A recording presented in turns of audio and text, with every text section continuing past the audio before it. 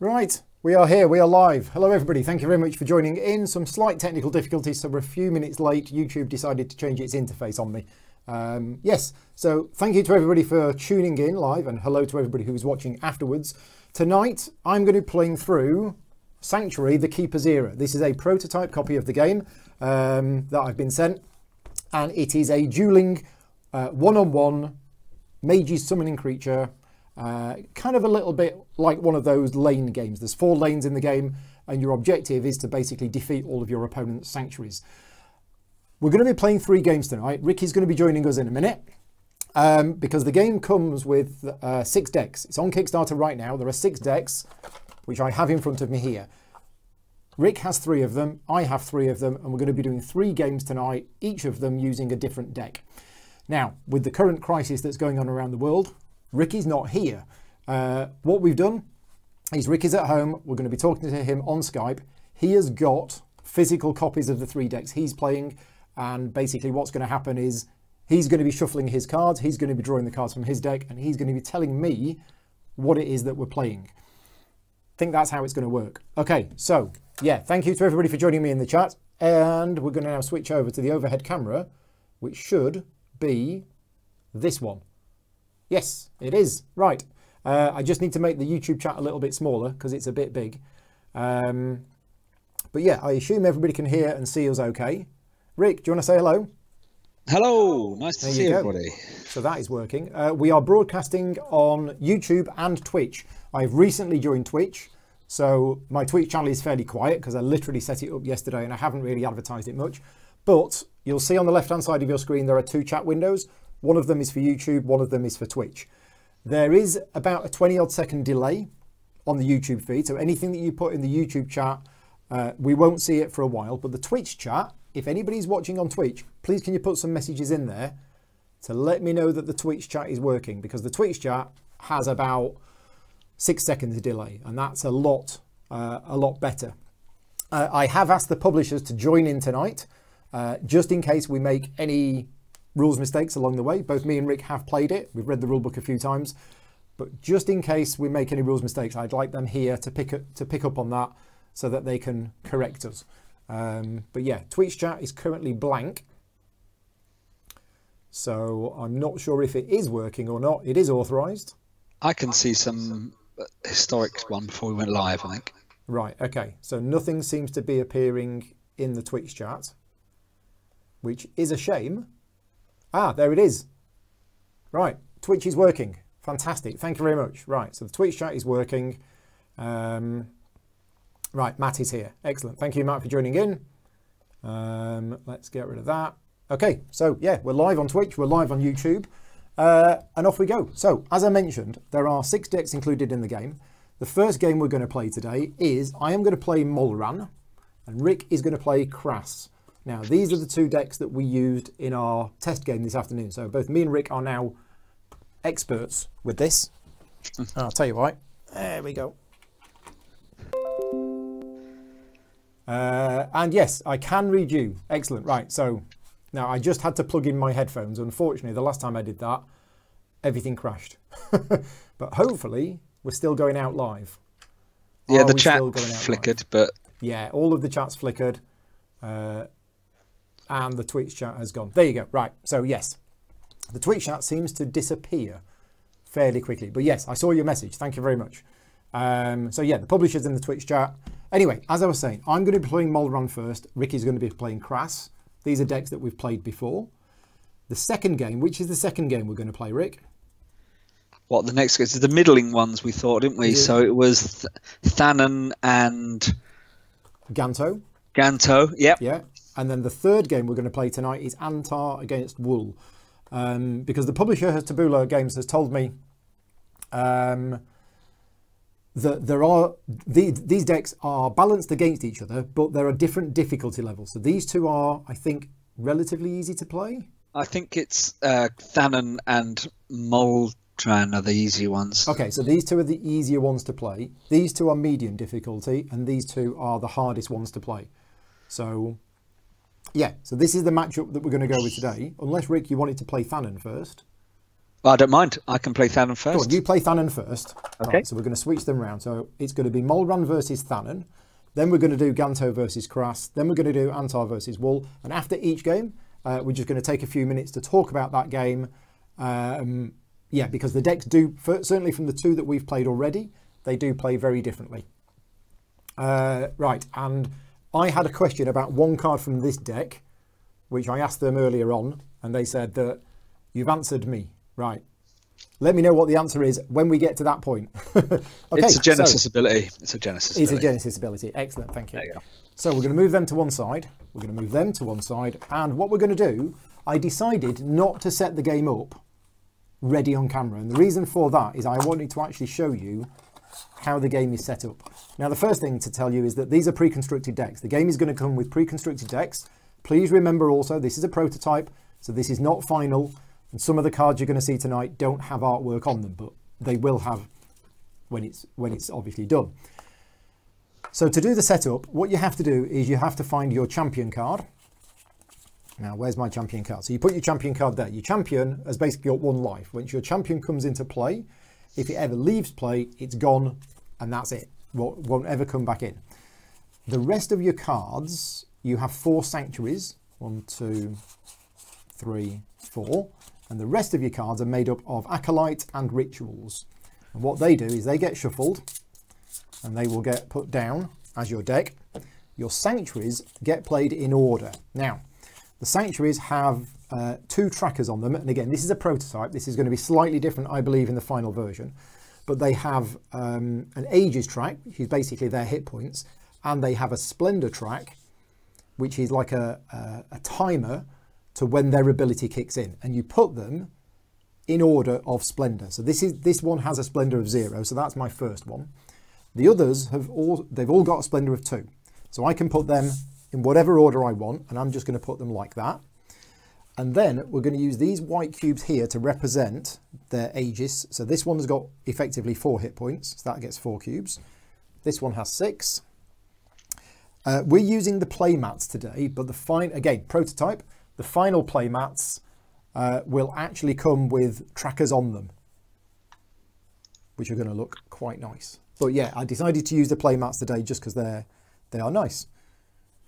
1, 2, 3, 4, 5, 6, and 1, 2, 3, 4. Now, the other thing is the Splendor track. So what we're going to do today, and again, this is just for the purposes of this video, it will be slightly different in the final version, is I'm actually going to put Splendor cubes in front of these, and I'm going to put 1 cube for each of the diamond symbols. And then what we're going to do is at the end of every turn, or at the end of my turn, I will remove one of these cubes, and once they've all gone, the Splendor ability kicks in. The ability of the sanctuary will kick in. So yeah, it's like a timer, and in 3 turns time, all of these are going to activate. That's right, isn't it, Rick? Yeah, for those 3 each. Those 3. And there you go. Now, we need to set Rick's cards up. So Rick is playing the Thanon. And again, there is going to be deck construction rules in this game, but for this video, we are just using the pre-constructed decks that come with the game. So you've got, right, your 2 sanctuaries that require 2 Splendor. You've got the Wellspring of Biral and the Shivering Tower. Which one would you like first? Should it matter? Doesn't matter, I don't think. Not at this point. I need to line these up a bit. So that needs to be there. I'm quite excited by their abilities, though, to be honest. Well, I've not seen them yet. I know, right? I'm like, wow, cool. Okay, so let's get your hit points ready first. So that one's got 4. 1, 2, 3, 4. That one's got 6.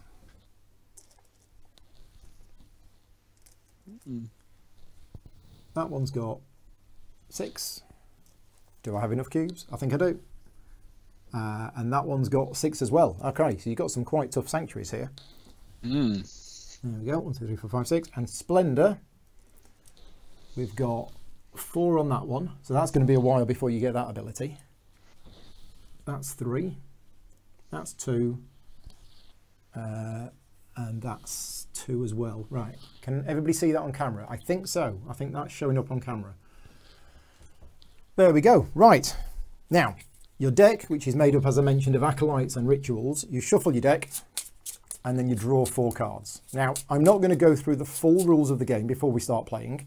I am going to explain the basics and then we'll explain more as we go along. So the objective of the game is to destroy your opponent's 4 sanctuaries.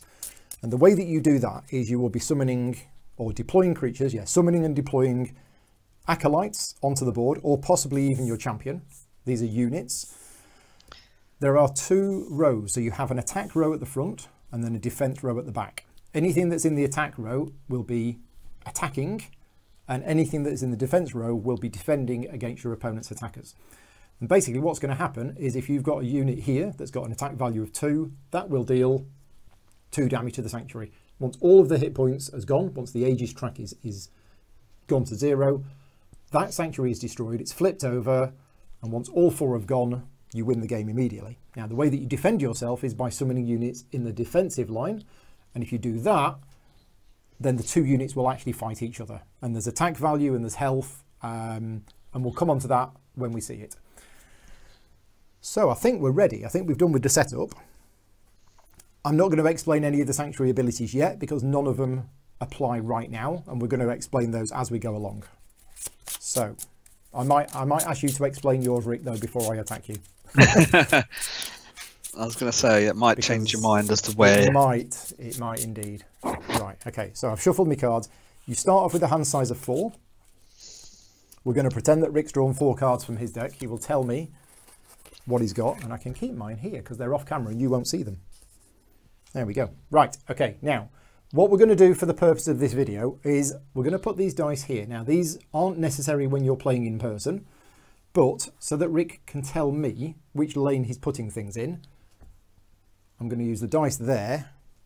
I'm going to just move my deck so that he can tell me which lane he's putting the cards in. I think that'll work. All right, so my deck is actually going there. And we need to decide who's going first. So let's roll the dice. Evens, you can go first. And odds, I'll go first. Heads. No, it's rolled off. It's odds. Now, I say odds, I go first. I can actually now choose if I want to go second.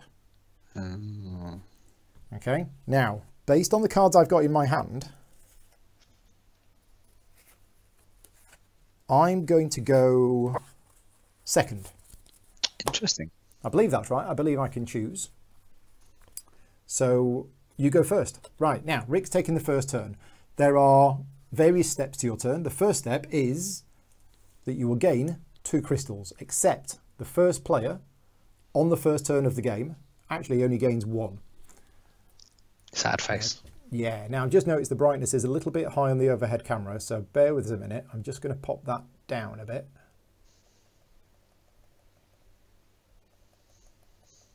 I think that's better. Yeah, that's better. Right, I've turned the brightness down a bit. Okay, the next thing is Rick can basically play as many cards as he wants from his hand, but some of the cards cost crystals to play, and Rick only has 1 crystal. So Rick, what are you going to play? I'm going to play a card. Okay. And it's I'm gonna called... hunt for it. It's called the Storm Precursors. Storm Precursors. Right, I've got it. So that costs 1 crystal to play. I'm going to put it here so people can see. So the top left is how many crystals it costs to play. So Rick spends 1 crystal. And where would you like to play it? Attack in row 1. So lane 1 in the attack position. Now, all cards, when you summon them, come into play exhausted. However, there are certain icons that you will see on this card, and this icon is Zealous. And what that means is it actually comes into play active and ready and can do stuff. There are other icons on there as well. The middle icon, that one, is Fierce, and the Fierce icon means that the card can only be played in the attack row. It cannot ever be played as a defender. And the third icon, just so you know, is the Reaper ability. If this card ever deals damage to another card, the other card is immediately killed. Now, straight away, you might be thinking, oh my God, this game's really confusing. There's hundreds of icons. There's not. There's like 7. And Rick's played a card with 3 of them on turn 1. So there aren't actually that many icons. Don't worry about it. And once you've played it once, as we know, you will get the hang of the icons fairly quickly. Right. Anything else you want to play? That's it. The only card I'm playing. Right. Okay. So as I mentioned, there are cards that cost 0 crystals. Rick either doesn't have any of those or doesn't want to play any of those. So once you've done playing all of your cards, we go to the attack phase. Now in the attack phase, you must attack with all of your units if you can. So we go from left to right from your point of view and we arrive here. Now the unit is active, so it can attack. And what it does is it deals its attack damage, which is 2. There's no defending unit, so what happens is that 2 damage goes onto my sanctuary. So there you go. First blood to Rick. And that's it for the attack phase. Okay, so now we do the end of turn sequence. In the end of turn sequence, what happens? I know you get your units would ready, so any units that were exhausted would become active.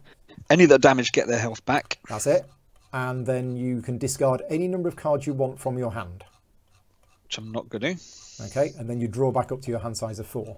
And then I get Splendor for all of my sanctuaries. That's the thing, yes. So at that point, we're going to now, at the end of the Rick's turn, we're going to remove 1 Splendor from each of his sanctuaries. And remember, when all the Splendor is gone, that means those sanctuaries' abilities will kick in. So at the moment, I'm okay, I'm safe. Are you done? Yep. Right, my go. So I get 2 crystals because I wasn't the first player. And I'm going to play... Now that's interesting. You've got that and I've got that. So I'm going to spend 2 crystals and I am going to play Pilgrim of the Gorge. And I'm going to play it in a defensive position on lane 1. Now, this card has another icon that we haven't seen yet, but this is an ongoing ability. I'm just going to see if my zoomed in camera is working. Yes, I've got a zoomed in camera. So bear with us a minute. If I just move this around, you will be able to see the card. There you go. Hopefully that's clear. So this card here has an ongoing ability that basically means if it was in an attack position, it would get +1 attack value. If it's in a defensive position, it will get +1 to its hit points. So it's there. And that is all I'm playing this turn. Oh, no, it's not. No, it's not. Oh, I've just noticed I've got a combo. Combo on round 1. I have a combo on round 1. Oh, I'm just going to have a look at what your thing does here. Oh, wow. Don't worry about that one. That. We don't worry. Okay, change of plan, right? I'm going to put this here instead. I'm going to put it as an attack unit in lane 4. Okay? Okay. Then what I'm going to do is I'm going to now play the Peaks Chieftain as a defender in lane 1. And I'm just going to zoom in again so people can see what this is. So the Peaks Chieftain has this ability. This is the Genesis ability. And when this card comes into play, I can activate any unit. And what that means is I can activate this unit here. Now that's a combo for you. Right, I am done with my summoning phase. So in my attack phase, this one attacks, and because it's in an attack position, it's actually got 4 attack. 4 attack? 4. No way. Yes way. I was looking forward to using that sanctuary. That sounded so good. Yeah, well, next game maybe. So that is it. That sanctuary has gone. Now, you might think that once that sanctuary has gone, there is no point attacking. Well, first of all, you can't voluntarily move your units from one lane to another unless you have abilities that allow you to do that. But if you ever attack a sanctuary which has already been destroyed, then your opponent loses 1 card from the top of their deck out of the game. Okay, what you're doing is you're wrecking the foundations of their sanctuaries. And once a player is out of cards, if you ever need to draw cards and you don't have any, you have to destroy one of your sanctuaries. So running out of cards in your deck is a really bad thing. There we go.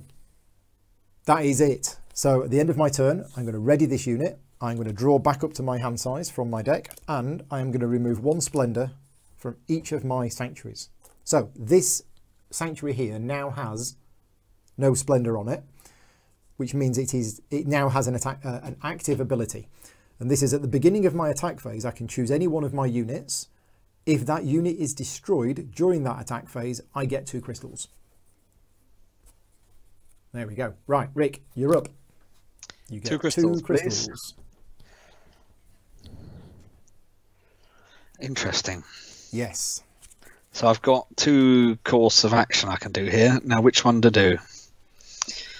Do the one that hurts me the least. Okay, so I think first action is I'm going to play my champion for 1 crystal. Right. So champions you can play as if they were in your hand. They cost, let's just zoom in. There we go. They cost a certain amount of crystals as per here. But other than that, they are treated like any other unit, except when they die, when they're destroyed, they actually get removed from the game. They don't go to your discard pile, you can't get them back. So Rick's champion only costs 1 crystal to play. Where would you like to play it? I would like it in... Let's go... Attack in lane 3. Okay, now... This has the Zealous ability, so it comes into play ready. It has an ongoing ability that on your turn, the first time you move a unit, so you can move units around. You may deal 1 damage to any sanctuary, and it has the Reaper ability, so it's going to kill any unit that it damages. Okay, anything else you want to play? Yep, a Prismatic Serpent. A Prismatic Serpent. Okay, so that costs 1 crystal. Where is that coming into play? Ooh. He is going into attack in lane 2. Attack in lane 2. Now that has a Genesis ability, which allows you to move any enemy unit. Yep.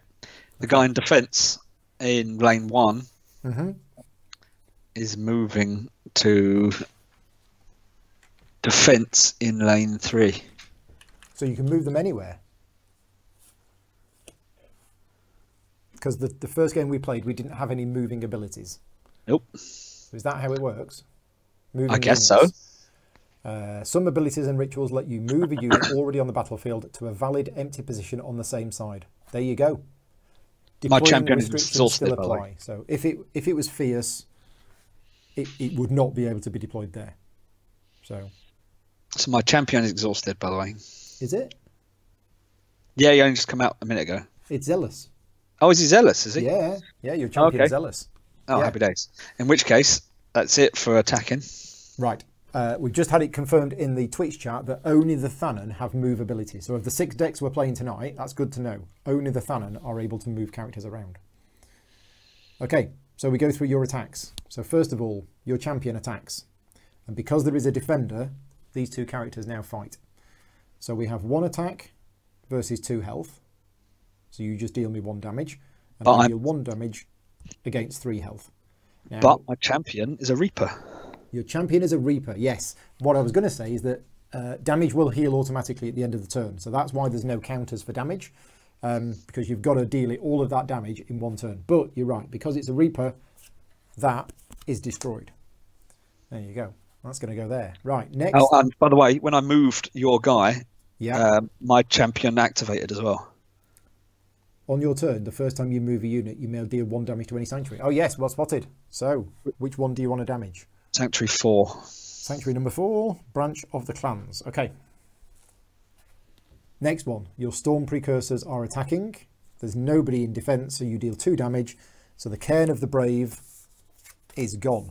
We are 1 apiece. Okay. Are you all done? Yes. So we ready your units. You discard any number of cards you want from your hand and then draw back to 4. And then it is my go. Right, okay. So my go. I get 2 crystals.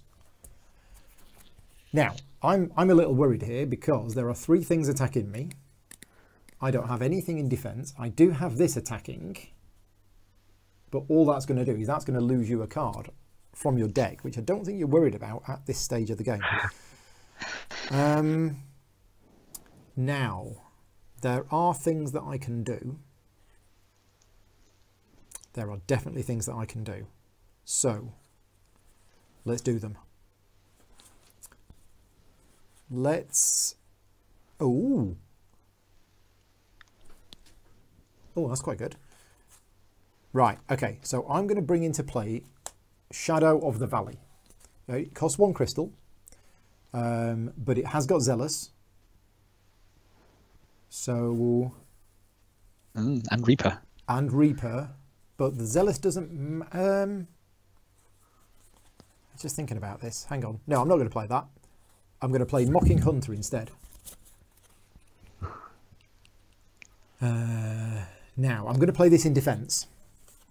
I'm just deciding where to place it, because this has got Reaper as well. So this is going to kill whatever it hits. And I think I'm going to put it here. So it's in defense on lane 3. Because then these 2 units will then kill each other.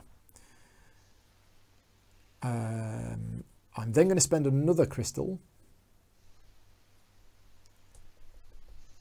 And I'm going to play...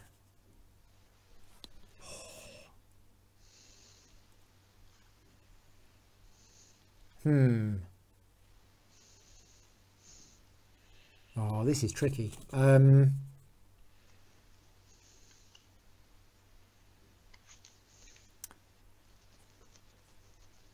No, I'll tell you what. I'm going to keep a crystal and I'm going to keep these cards in my hand. Okay, so my attack phase. My Pilgrim of the Gorge attacks you and your Sanctuary is destroyed, so you have to lose the top card of your deck. Here it goes, out of the game. There you go, and that is out of the game. And then that's it. That is my turn done. So my card's ready. Now I can discard any number of cards I want from my hand before I draw up to 4.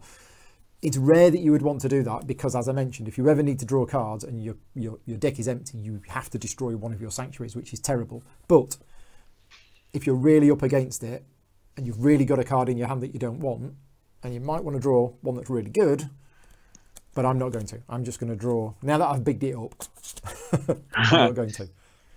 Right, and then I remove a Splendor from each of my Sanctuaries.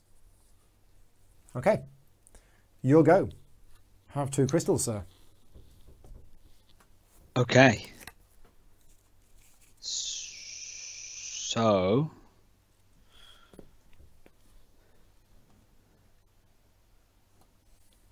I am going to play a Feather Initiate in defense in lane 2.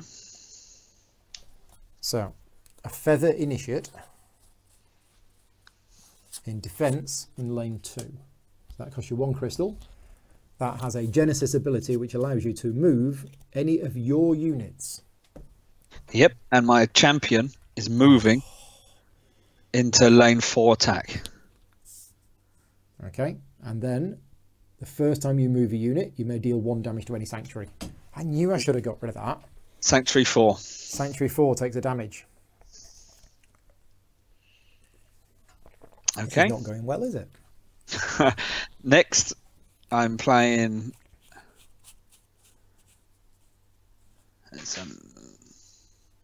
a Cloud Terror. Cloud Terror. That is one of these, which also costs 1 crystal to play. Yep. In attack in lane 3. And that is Zealous, so it comes into play active. Yep. Okay. That's the end of my summoning phase. I see what you're doing. I see what you're up to. So, first of all, your champion, Biral, attacks. I have nobody in defense. 1 damage on the Sanctuary. Yep. Okay. Next, Cloud Terror attacks. Does 1 damage. I do have a unit in defense. So I take 1 damage, but I deal 1 damage back to you, but I have Reaper. So do I. No, you don't. Oh, no, I don't. But I do have... You have Last Word. So this is, I think this might be the last ability that we've seen, that we haven't seen yet. This is Last Word. This is basically, it has an ability that will trigger once this unit is destroyed. So this unit is destroyed, and you can now deal 1 damage to any Sanctuary. Sanctuary and lane 4, please. Sanctuary lane 4. So that is that Sanctuary destroyed as well. Sad times. Okay, lane 2, you attack me for 2. Yeah. Okay, and lane 1, you attack me for 2, and I have to lose the top card of my deck out of the game. I'm just going to put it face down. Ouch. This is not going well. Okay, are you done? Yeah, draw up to my hand size. Yeah, and then we're going to remove this. So you now have... Which one's gone live? This is the Wellspring of Biral is now active, and at the end of your summoning phase, you can put the top card of your discard pile on the bottom of your deck. Okay. Okay, there you go. Right, my go. I get 2 crystals. So I now have 3, which means my master plan of a card that says 3 crystals win the game, which is one that I've just asked them to create with a picture of me smiling.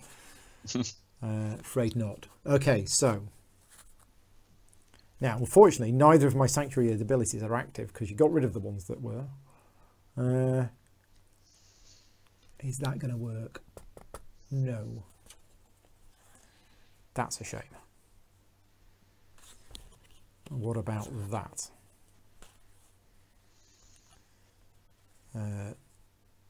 No. That's not going to work either. That one might work. Yeah.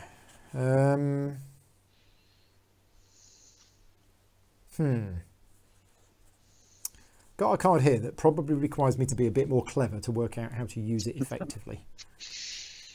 So, not going to do that one. I think we need to do some defense. So I'm going to play Pilgrim of the Gorge as a defender in lane 2. Okay. That costs me 2 crystals.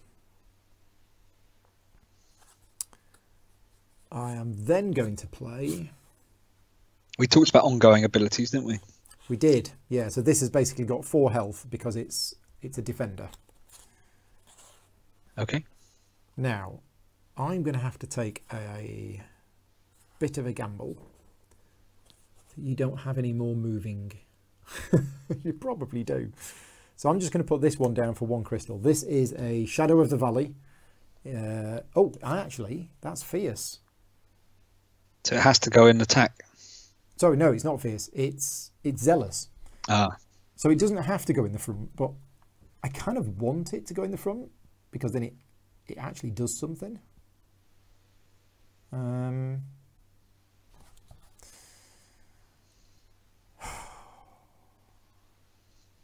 Okay, yeah, let's do it. I'm going to put it in lane 3 as an attacker. Okay, and then I'm going to play the Cunning Instructor, which costs 0 crystals.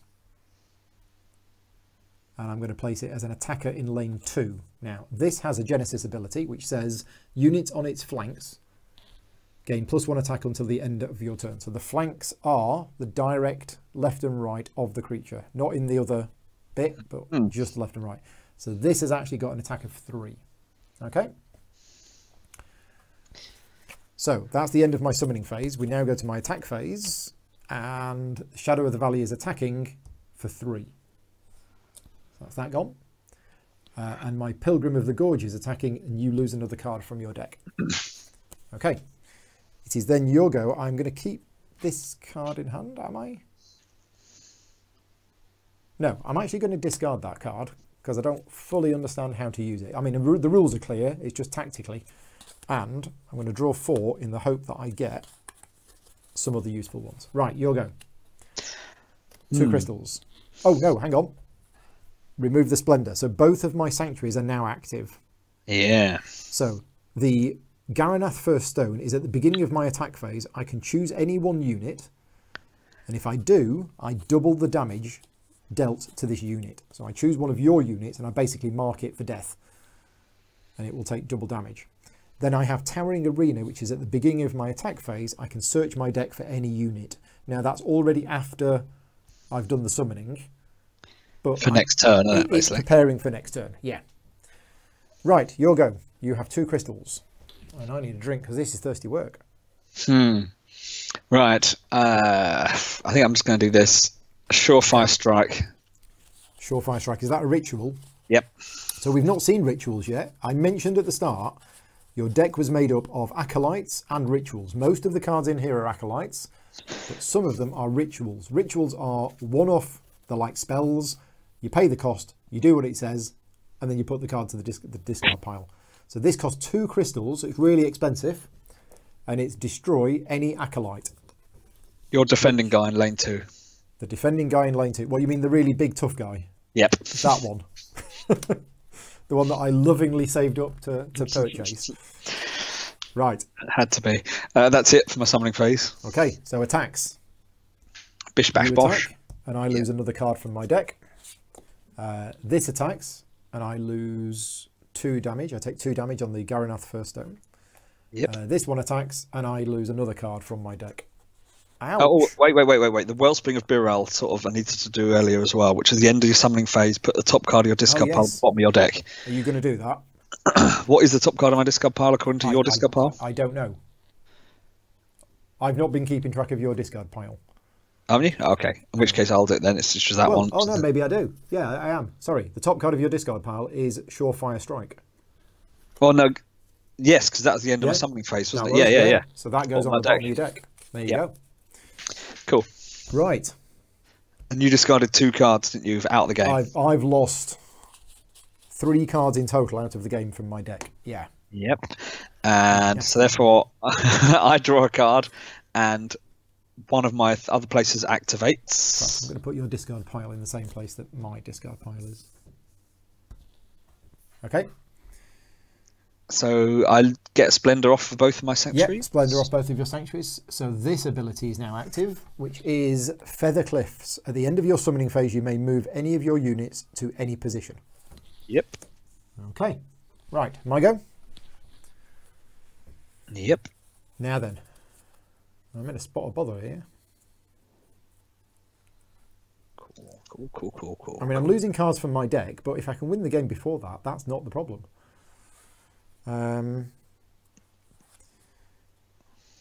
Okay, so let's put that will work. I'm worried. Well, first of all, I'll take 2 crystals because I need crystals. Okay, so I'm going to play Whisper of the Peaks as an attacker in lane 1. Because what that does is when it comes into play as a Genesis ability, units on its flanks get +1 health until the end of the turn. So my Cunning Instructor actually now has 3 health, which means it's going to survive the fight against the Feather Initiate. Cheeky. See my cunning plan. So that was free. I like free. I am then going to play... I am going to play the Hammerang Brotherhood as a defender in lane 4. So this costs 1 crystal. It's him again. It's him again. It has +2 attack for each of your units on its flanks. Naughty panda. Actually, I'm not going to put it there. I'm going to put it there. I'm putting it as a defender in lane 2. That's a shame. And then I am going to put my Savage Fang Acolyte, which... Oh, that costs... Yeah, that's right. That costs 1. That costs 1, so I've still got 1 crystal. The Savage Fang Acolyte goes into play as a defender in lane 1. Gosh. Yeah. Okay, right. I'm done playing cards. So at the beginning of my attack phase, two things happen. I can search my deck for any unit, which I'm going to, and I'm going to put it into my hand, and it's going to be that one, and then shuffle my deck afterwards. Not that one. Oh, I'm supposed to reveal it. It's the Hoarder of the Den. Oh, that means so much to me. It's the one that gates me crystals when it comes into play. Oh, yeah. Every unit on my side of the board. And you've got 1 million units at the moment. I have 1 million units, correct. Approximately. Okay. Also, at the beginning of my attack phase, I can choose a unit, and that unit will take double damage. When's that? At the beginning of your summoning phase? Yeah, beginning of my attack phase. It doesn't matter because the unit's going to die anyway. But I'm going to choose your Feather Initiate to take double damage. Oh, what? Okay, so let's go through my attacks. My Cunning Instructor hits you, I kill you, but I've got an extra health because of the Whisper of the Peaks. Lucky. So, it's not lucky, it's skill. My Shadow of the Valley deals 2 damage to your Sanctuary. And my Pilgrim of the Gorge attacks you and you lose a card from your deck. Oh, another one. Tabula is saying, yes, I'm seeing the power of the Molran in action. They get stronger when they are together. Yes, definitely with the flanking bonuses. Definitely yeah, and plus you've got cards that cost 0. I don't think I've got cards that cost 0 in my deck. Right. Okay. That's the negative side of this deck, I think. Yeah. I mean, some of them cost 3, but you're right. I've got a few that cost 0. Right, I'm done. So I'm going to draw 2 cards from my deck, which is... Okay. Yeah, I need to end the game before I run out of cards. Okay, your go. You get 2 crystals. Yep. Okay. You're okay for cards in your deck, aren't you? You've still got loads left? Yeah, loads. Yeah, okay. So, I'm playing the Prismatic Serpent. We've seen that before. We have. It's another one. Where's that going? In attack in lane 3. Yeah, okay. So the Genesis ability is you can move an enemy unit. Panda is going defense in lane 4. Yeah. You mean where I was going to put it initially? Yeah. That's where it now is. And you now get to damage a Sanctuary. Sanctuary in lane 3. Yeah. Okay. That costs you 1 crystal? Yep. Okay. And now I'm putting an unfledged elite. An unfledged elite, which also cost 1 crystal. In defense in lane 3. Defense in lane 3. So this has a last word ability of drawing a card. Okay. Anything else? That is all. You know what I have forgot? Oh, what my things. No, the end of my... I forgot my champion. You haven't used your champion yet. No. The big strong guy who can kill things in 1 hit. Yeah. He's having a lie down somewhere. Right. My 2 things that are active, though, at the end of my summoning phase. Yep. Put the top card of your discard pile on the bottom of my deck. So your Feather Initiate goes on the bottom of your deck. Yep. Yep. And my other one is at the end of summoning phase, you may move any of your units to any position. Now, I've already done the 1 damage. You have. So I'm good. I'm not going to... Okay. Right, so attacks. You're going to deal 1 damage to me with Reaper, but I'm going to deal 3 back to you. Now, unfortunately, killing my fella. So finally, the hero, or so the champion, has gone, and the champion gets removed from the game. Never to return. Okay. Yeah, I could have moved him away. Maybe I should have done. Oh well. Next. Your Prismatic Serpent attacks. Does 2 damage to me.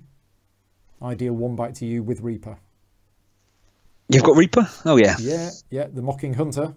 He's got like a blowpipe, poisonous blowpipe. So he's got 3 health, hasn't he? He does. So he survives. Maybe I should have moved them as well. But what I was focusing on was this one. Yeah. Your next Prismatic Serpent destroys the Garanath First Stone. Ouch. And then your Storm Precursors attack the Savage Fang, and I believe that we both kill each other. Because we've got 2 attack and 2 hit points. Yep. Okay. Lots of death and destruction. There we go. Right. Any more? Nope, I think that's it. So I draw a card. Yep, and your remaining Sanctuary ability is now active.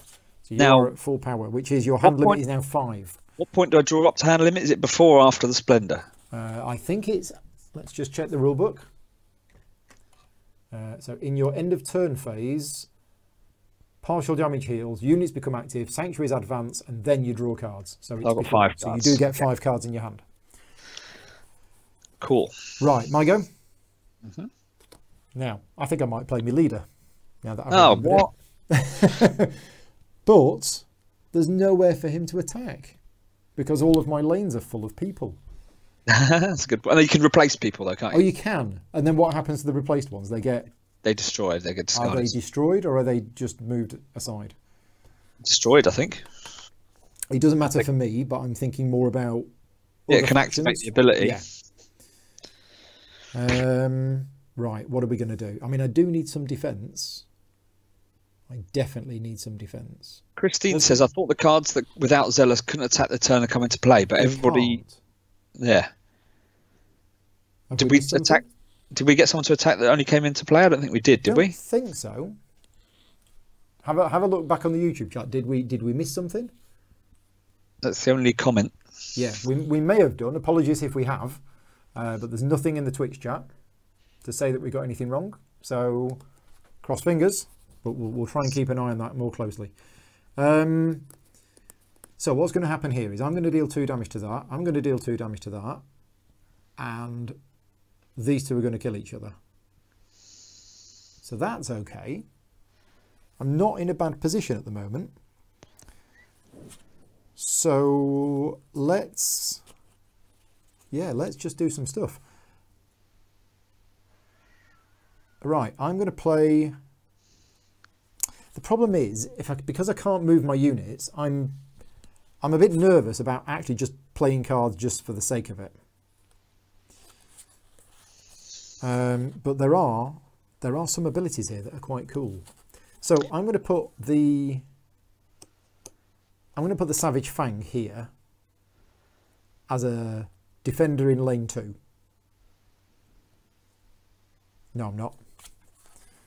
I'm not going to do that. I'm going to put... Or am I? No, I am. Yeah, so Savage Fang is going down as a defender in lane 2.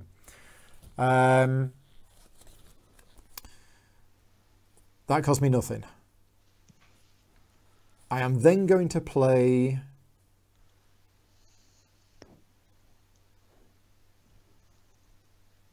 I kind of want to save this for an attack, but I don't like the thought of overwriting my units just because it seems a waste. But this is the tactical decision to make. I think it is probably better for me to overwrite a unit right now, but I don't want to because I'm scared. So I'm not. I'm going to put it there. I'm going to put the Hoarder of the Den into lane 1 as a defender. That cost me 3 crystals, but it has a Genesis ability that I gain a crystal for each other unit on my side. So Christine says that the prismatic guy I put in lane 3 didn't attack when it came out, and other people are agreeing.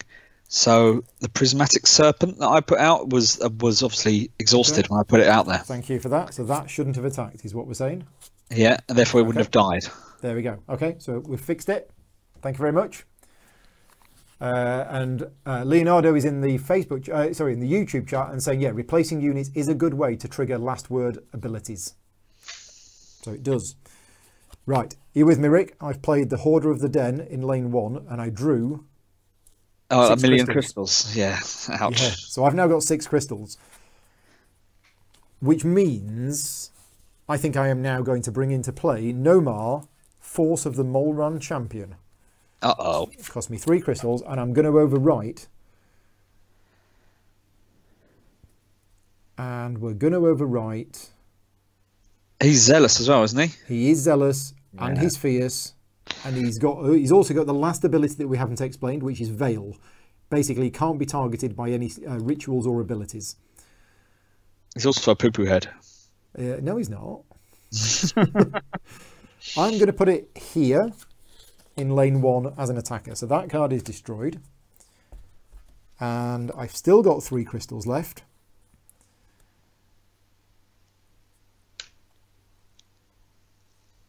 So I'm actually going to spend 2 of them to replace the Cunning Instructor with an Elusive Scrapper. A bit worried about all these people appearing. Yeah, there you go. Although I have spent like 8 crystals this turn. Right, I'm done. I'm not playing any other cards. Good. So, everything that came into play this turn on my side was Zealous, apart from these 2. So I'm ready to do my attacks. So this is attacking for 4. So Nomar is attacking for 4. Yep. Yep. And my Elusive Scrapper is attacking for 3. The Shadow of the Valley is attacking, but you have a defender. We both die because I've got Reaper. And you deal more damage to me than my health. So these 2 both die. But you have a last word ability where you get to draw a card. So you draw a card. Interesting. Oh, that should be ready now. And then my Pilgrim of the Gorge attacks, and you lose the top card of your deck. Gone. Okay. I am going to... Oh, do I discard this card?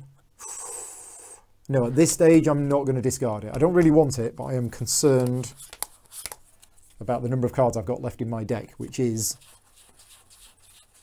8. It's quite tense. Right. Yeah. 8, only 8 cards. Interesting. Right. Crystals. I think you're in trouble now. Well, I know it's swung a little bit, isn't it? Right. I'm playing Celebrate the Heroes. It's a ritual. Celebrate the Heroes. Okay, so that costs 1 crystal. Guess what it does? It gains 2 crystals. Well, good guess. Guess what I'm playing next? Celebrate the Heroes? Correct. Okay, so you spend 1 crystal to play Celebrate the Heroes to gain 2 crystals. There you go. Next. So I've now got 4 crystals. Good. Okay. I do have 4 crystals. That fella. He should be ready. I also think I forgot to search my deck for a unit. Yeah, never mind. I forgot to do that. That's my fault.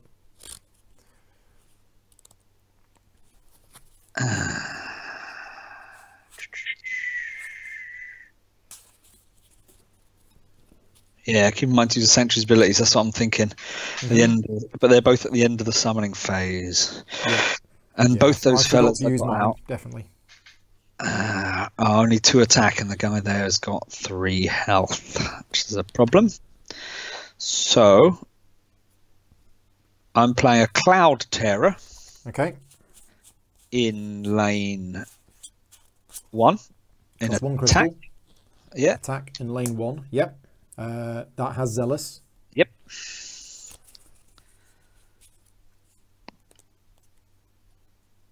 I am playing a Unfledged Elite.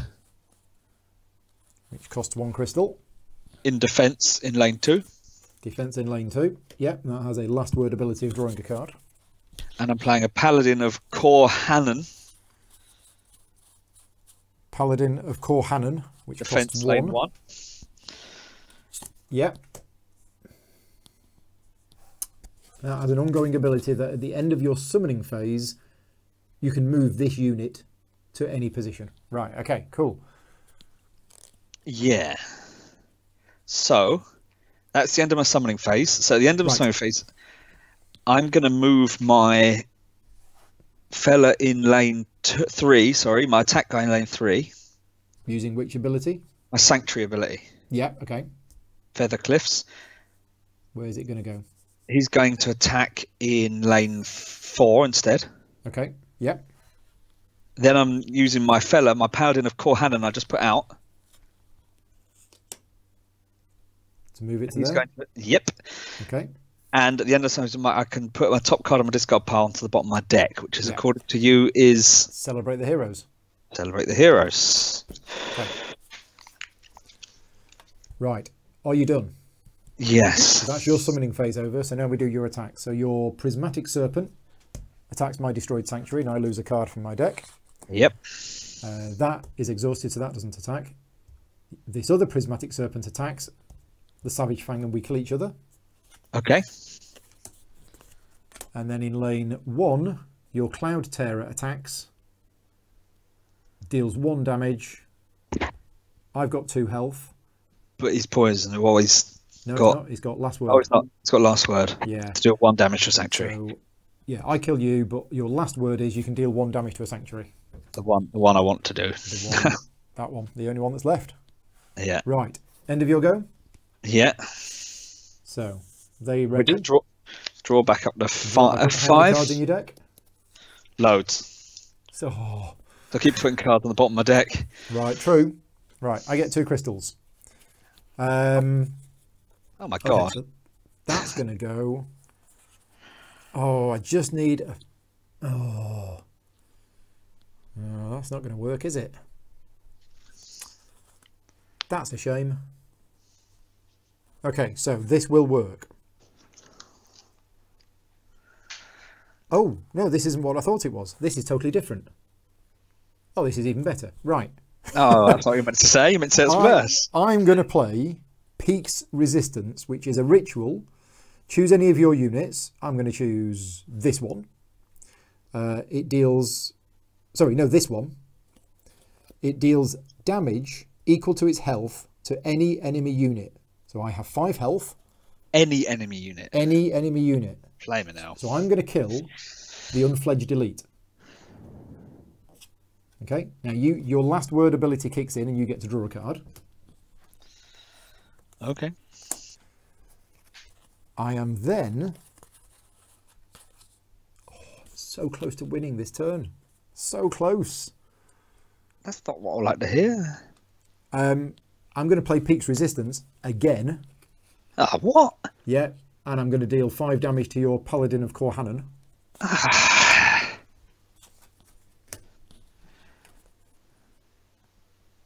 You scared yet? Yeah. Oh no, I can do it. Yes, I can do it. You can kill me. I can. So I'm going to bring into play the Roar of the Peaks, which goes there. It has a coming into play ability to deal damage to everything in there, but there isn't anything there.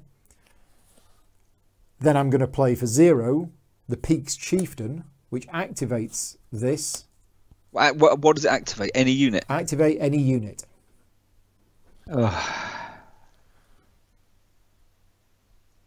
And then I attack. Bash, bash, bash. And win. Huzzah. There you go. So that card that I kept in my hand that I was thinking of throwing away, it's not the one I thought it was. I thought it was the one that gave me extra health.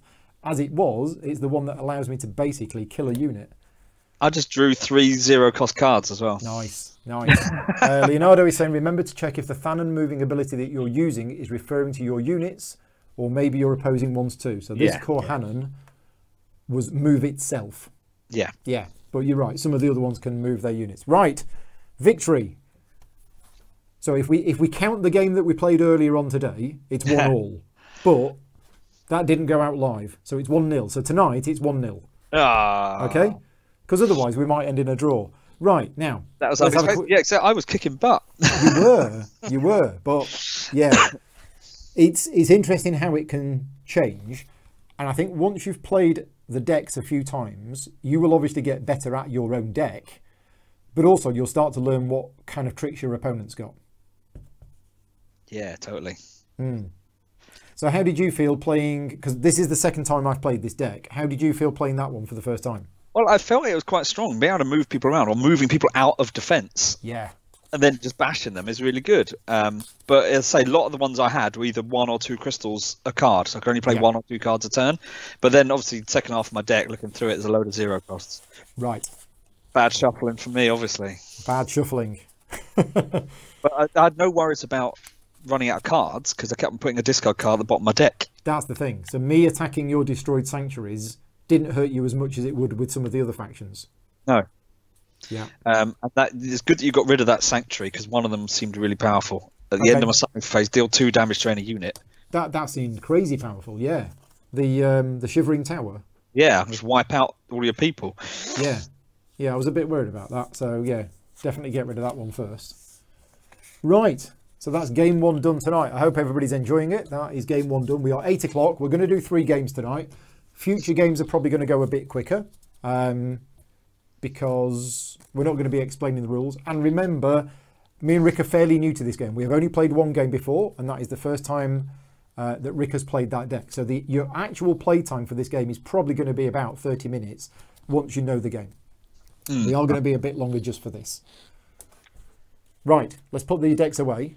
Anybody who needs to disappear now, thank you very much for joining in. But if you're staying with us, we're now going to move on to the second set of decks. If you have any questions about the game at all, the publishers are in the Twitch chat, so feel free to ask questions, see if you can get some answers. The game is on Kickstarter right now, so if you want to check out the Kickstarter campaign, it's running for another 21 days.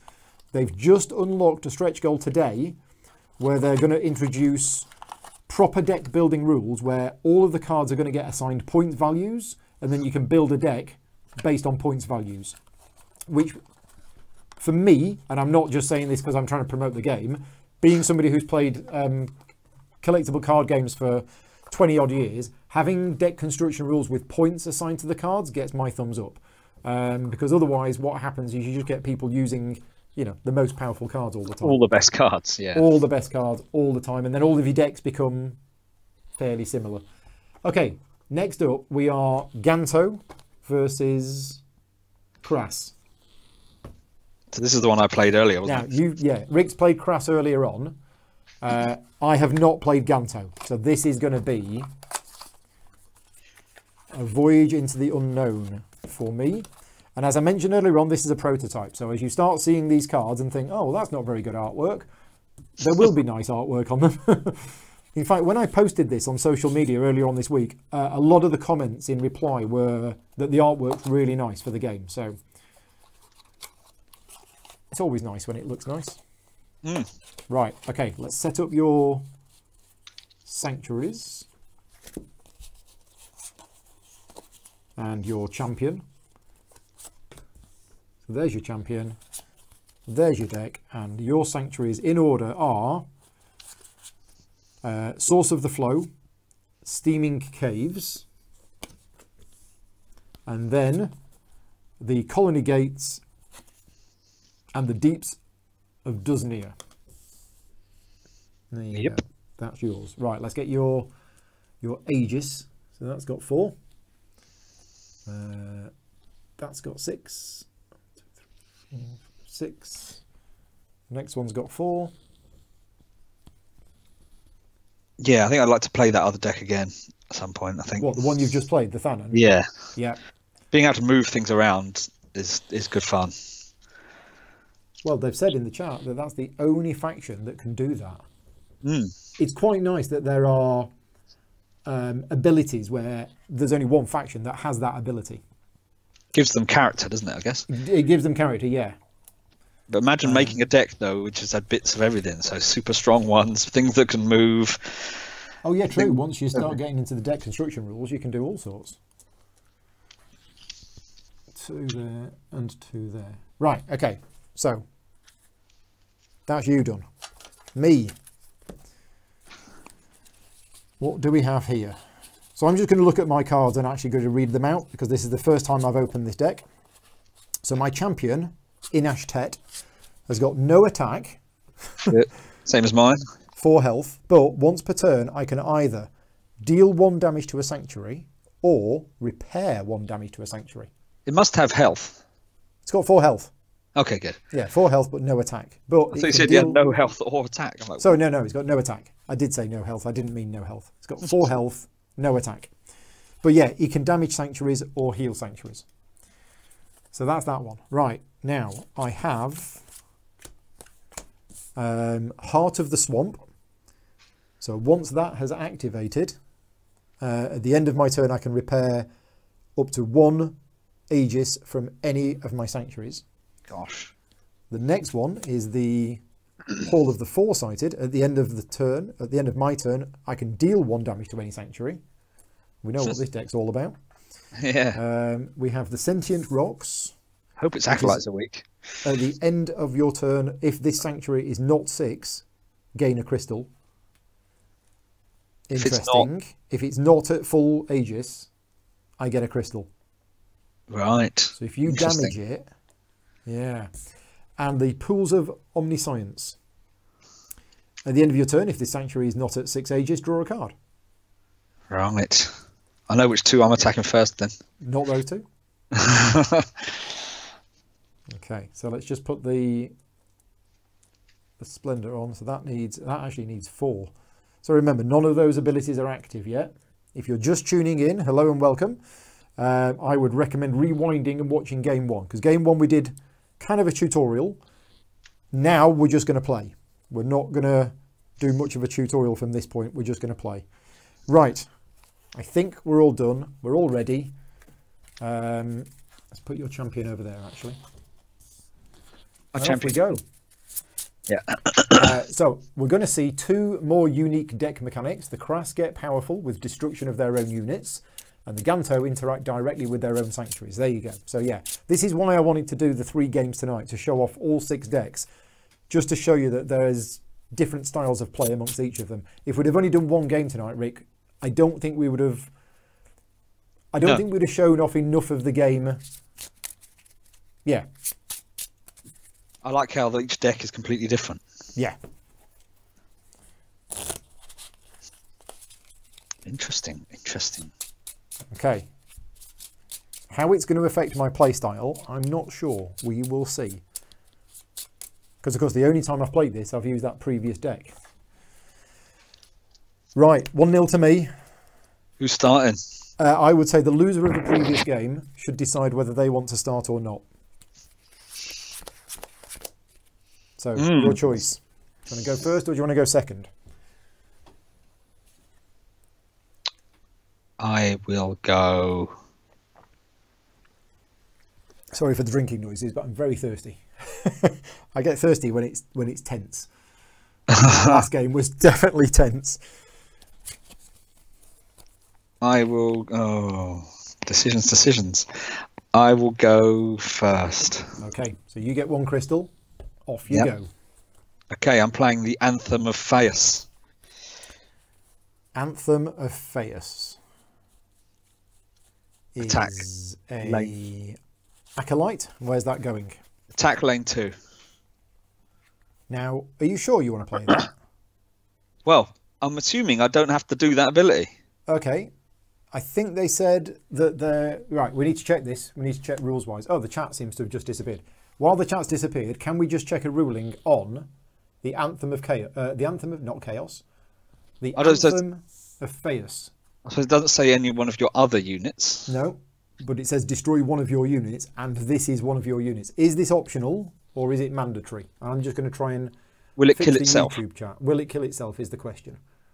Yeah, YouTube chat seems to just have died, and now it is back. So... It's mandatory, so you don't want to play that, Rick. Don't want to play that then? Nope. Okay. Instead, then I'm playing a Voracious Warder. Let's rewind that. I would have thought if I played it first, then I've no other units. Happy days. No. But what you have seen is that Rick's deck sometimes destroys its own units. Let's zoom out again. There we go. So you're playing the Voracious Warder for a cost of 1 crystal. Yep. And where's that going to go? Say again? Attack lane 2. So lane 2, and it has Zealous, so it comes into play ready. And anything else you want to play? That's it. I've only got 1 crystal. Okay, so that attacks, deals me 2 damage. Boom. That's a pretty good card for 1 crystal, isn't it? It's a very good card. Bashy, right. Bish, bash. Yeah. Is it my go? Yep. Oh, this is great. I like this deck already. Because when I used to play Magic, I used to play very defensive, sort of white, blue, protection, healing and stuff like that. And that's kind of what this deck is. Well, it could be interesting. Cause I think I'm all attacking, aren't I, in this one? I'll just hide in a corner and you keep beating me up.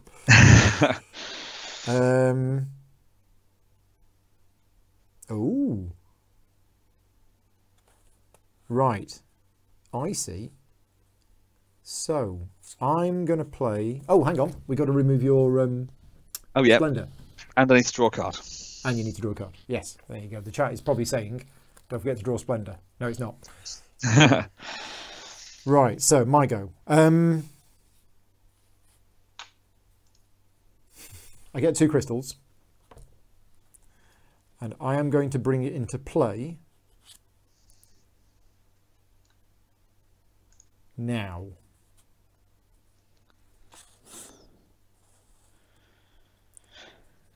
I'm going to... Oh. Yeah. I'm going to bring into play, as an attacker in lane 4, the Expert of Restorations. Okay, and it has a Genesis ability that I can repair up to 2 damage onto one of my sanctuaries. Pop. Really? There you go. Yep. Already? Yep. That's crazy. Yeah, that is crazy. Okay, now I am also going to bring my hero into play. Now this might be a bit risky. Ooh. Yeah, my hero is going to come into play. And I think I'm going to bring it into play as a defender in lane 2. Interesting. So what does he do again? Once per turn, I can deal a damage to a sanctuary or repair a damage to a sanctuary. And I'm going to deal a damage to the source of the flow. It's just mean. Okay. And then, I'm still going. I am going to play the Hermit Landscaper as an attacker in lane 1. Who is wearing his Cloak of Invisibility, as you can see from there. So this is a 3/2 Acolyte that when it leaves play, or when it's destroyed, I can repair up to 1 Aegis on each of my sanctuaries. What? That's crazy. Yep. Flip. Oh, I think I'm going to play this as well. Yeah, I'm going to play this as well. I'm going to play a Visionary Reclaimer as an attacker in lane 3. Costs no crystals to play. And it has an ongoing ability that at the end of my turn, if a ritual or an ability dealt damage to one of my sanctuaries, I gain a crystal. Okay, I am done. I have no attacks because everything is exhausted. But then at the end of my turn, everything readies. I remove one of these Splendors. I draw back up to 4 cards and it's your go. How would you like them apples? Not much. There you go. And I'm going to mute my microphone while I take a...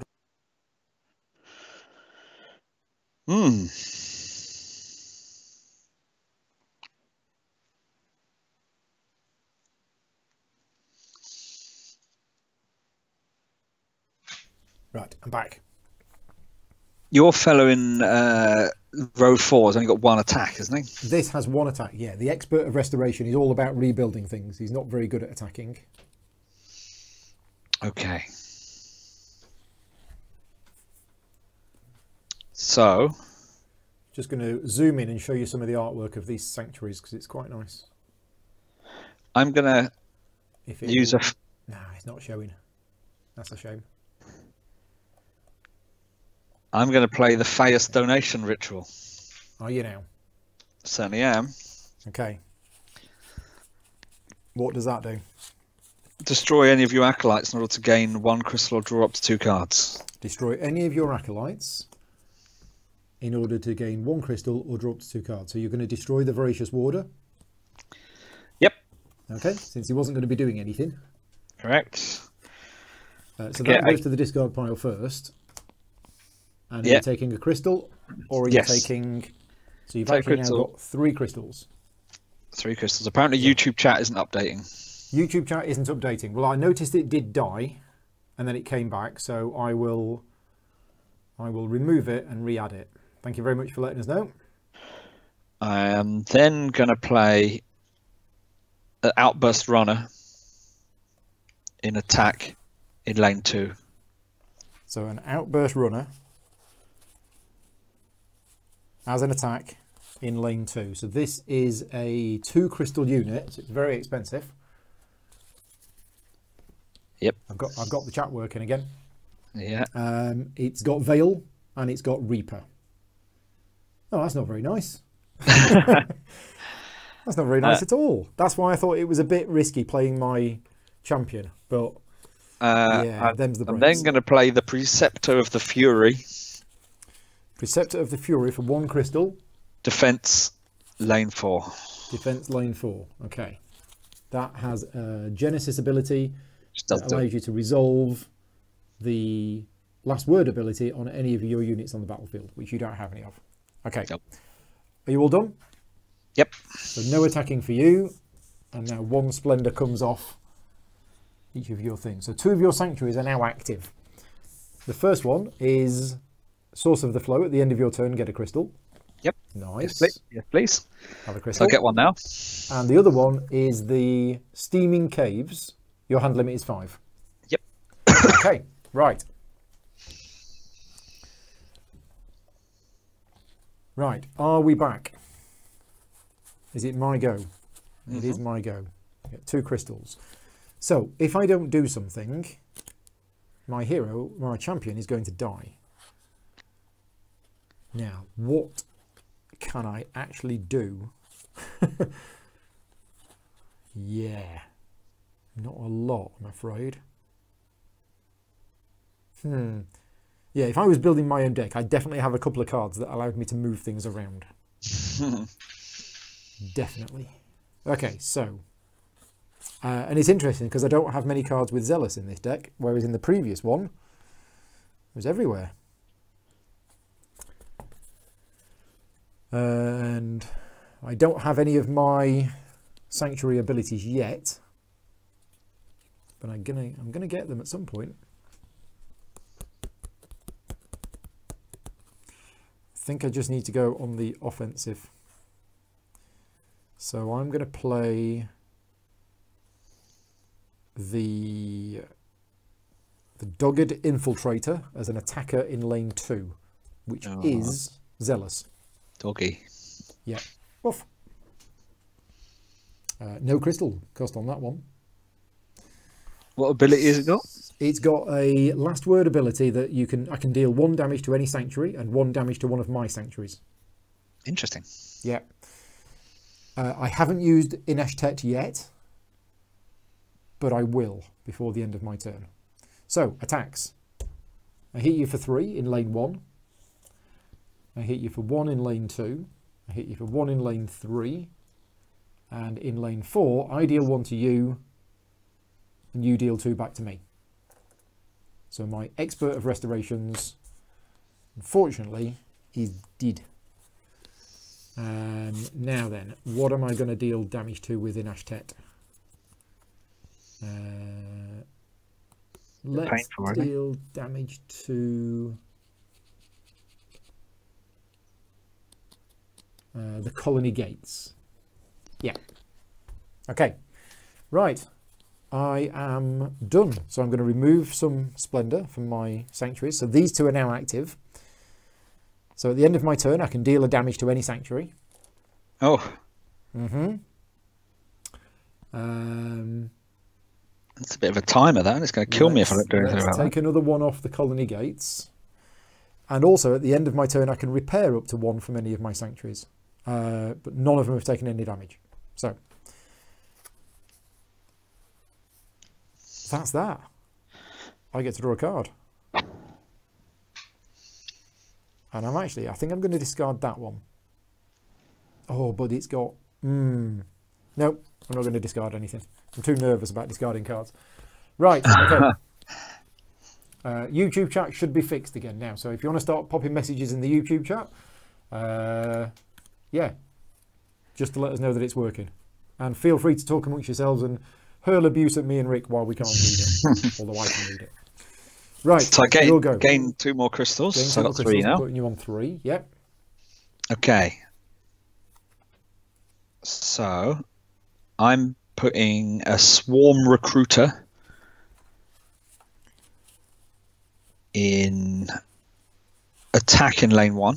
Attack in lane 1, and that doesn't have Zealous, so that costs 1 crystal.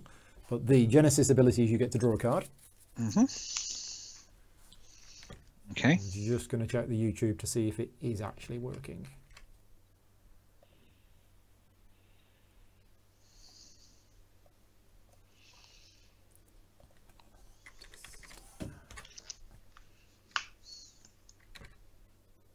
Let's see if it appears. I've just sent myself a test message on the YouTube chat, so let's see if it is working. Yep. Yes, it's working. Right, yeah, YouTube chat is back working again. Everyone's too enthralled in the game. That's what it is. That's it. Or they've fallen asleep. Hopefully they haven't. But we have 21 people watching on YouTube. So hello, 21 people. I don't know how many we have watching on Twitch. Frodo is here saying thank you very much for the streams. No problem. 10, I think, on Twitch. Right, so I'm playing an Oblivious Wrecker. Okay. In defense in lane 1. Oblivious Wrecker in defense in lane 1. So that doesn't cost any crystals. Okay. Oh yeah, I don't like that one. And then playing the Anthem of Phaeus. Okay. In defense in lane 3. Okay, so the Anthem of Phaeus destroys one of your units when it comes into play. Guess which one I'm destroying? The one I just put down. Yep. How much health have your guys got? The 3 attacking guys. 2. 2 and 2? 2, 1, 1. My leader's got 4. Okay, kill the guy with the 2 health, please. Yeah. So you deal 2 damage to the Hermit Landscaper. Yeah. That's a shame. I'm then playing an Oblivious Wrecker in lane 1 in defense. Another one. Mm-hmm. Yep.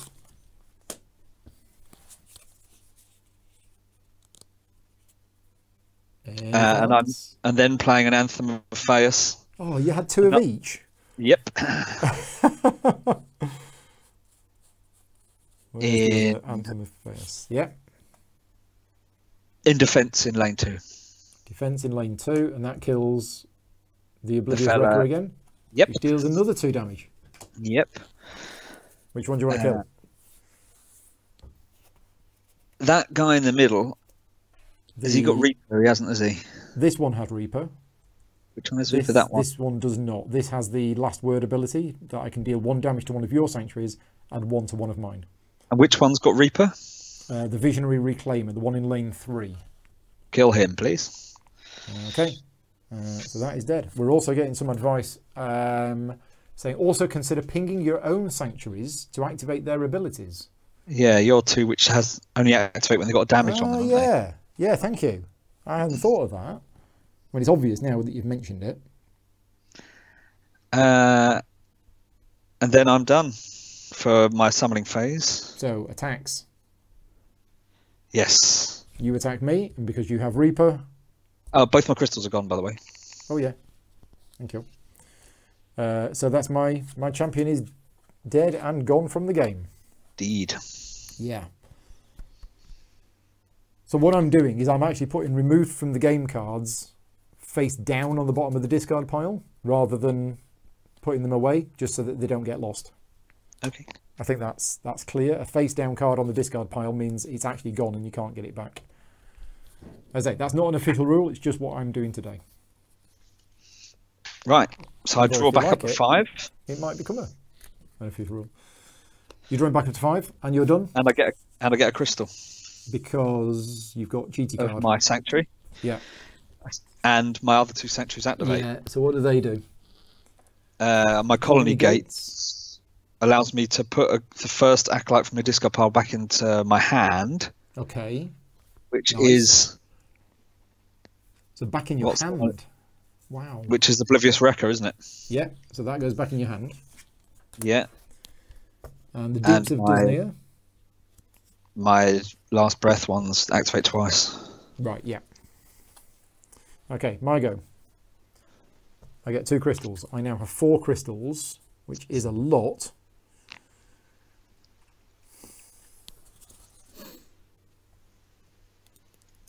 Okay. So, I'm going to play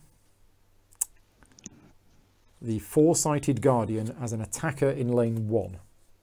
Because 2 crystals, it is zealous, so it comes into play active, and its Genesis ability is that I can deal 2 damage to any of your sanctuaries. So, my sanctuaries. Oh, your sanctuaries. My sanctuaries. Okay. So, I may deal 2 damage to any of my sanctuaries. If I do, I can return any unit on the battlefield to its controller's hand. Oh. So, yeah, I'm going to deal 2 damage to the pools of Omniscience in order to return the Outburst Runner back to your hand. Okay. I think. No, hang on a minute. You've got an Anthem of Phaeus there. And you have no last word abilities in play at the moment. Yeah, no, we're going to put the Anthem of Feus back in your hand.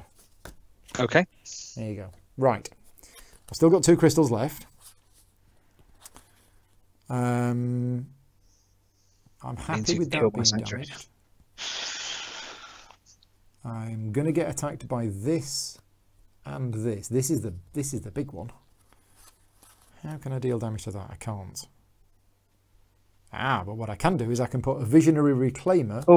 Oh, yeah. Anthem of Feus has got Veil. Anthem of Feus has Veil. Okay, thank you very much. It does. Right, rewind that. Anthem of Feus back in. I can't return that back to your hand. Oh, nasty. Yeah, we've not really used Veil abilities before. Now we have. So... Oh, actually, most of yours have got Veiled. Never mind. Let's return the Swarm Recruiter back to your hand that was in lane 1. Okay. Right, which means instead of doing what I did do, I'm going to do... I think I'd have preferred the other guy would have gone back in my hand, to be honest. Yeah. Let's put some... Now, I kind of want to save these for a minute. But then I've got them.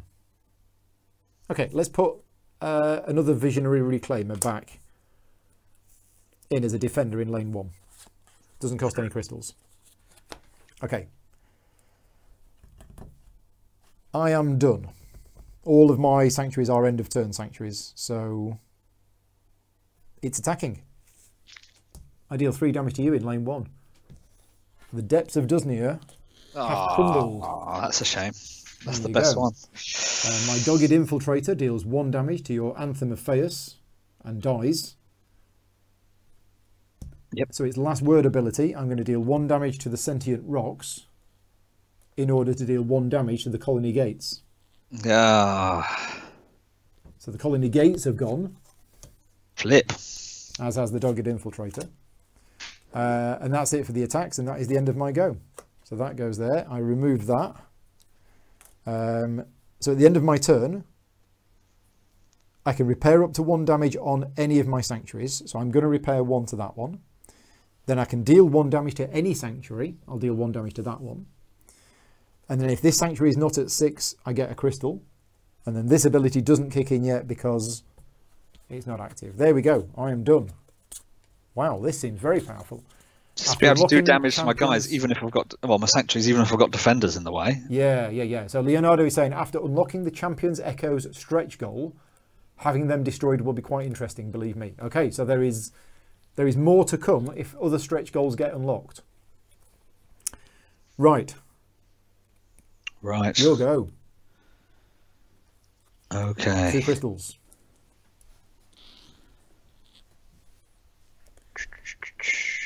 Two crystals, I've got 3 now. Right. Yeah. While you're thinking, I'm just going to mention one thing that I learnt this afternoon. Obviously, at this point, I've almost got all 4 sanctuaries, and you might think, hang on a minute, Paul. That's 4 extra abilities that you've got to remember while you're playing the game. Well, what they've done, and this is a clever bit of design, I think, is they have made sure that the 4 sanctuaries within each faction, their abilities trigger at the same time. So you'll notice all of my abilities here trigger at the end of the turn. Whereas the previous faction that I was playing, all of those abilities trigger at the start of the attack phase. So it means as a player, you only have basically one thing to remember, because as long as one of them is activated, you're going to do all of them. Whereas yours activate at the end of your turn. Yeah. Yours were end of turn stuff, weren't they? Yeah, at the end of your turn. And like sort of an ongoing one. And that's an ongoing one, yeah. So, yeah, that's quite cool. Because I asked them about that earlier on, because I thought that one of them should have been somewhere else. And they said, no, it's easier if they're all the same. And I agree. Right, okay. What you going to do? Mr. I'm going to play Crystal. an Oblivious Wrecker. Oh, yeah, we know him. In lane 1 attack. He's not going to last long, is he? Well, he might. Is he? Okay.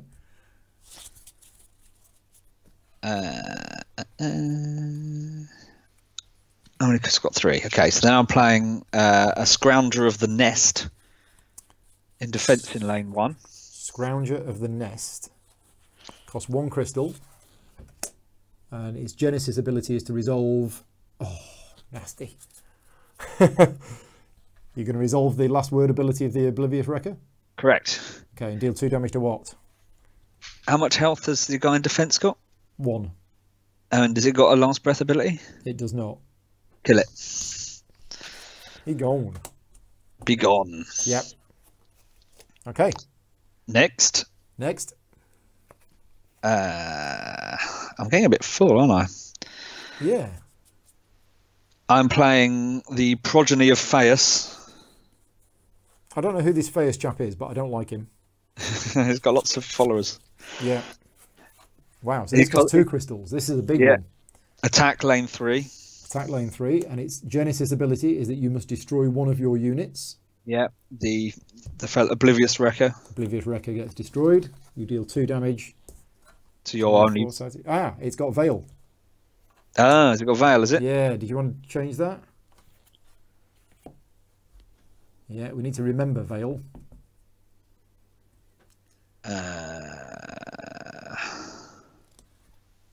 Did you want to bring that into play or not? Bring him back. Let's kill somebody else instead. Well, there isn't anybody else. Oh, you mean... Of my own guys. Yeah. Let's the guy who's defending him. This one's not going to do anything.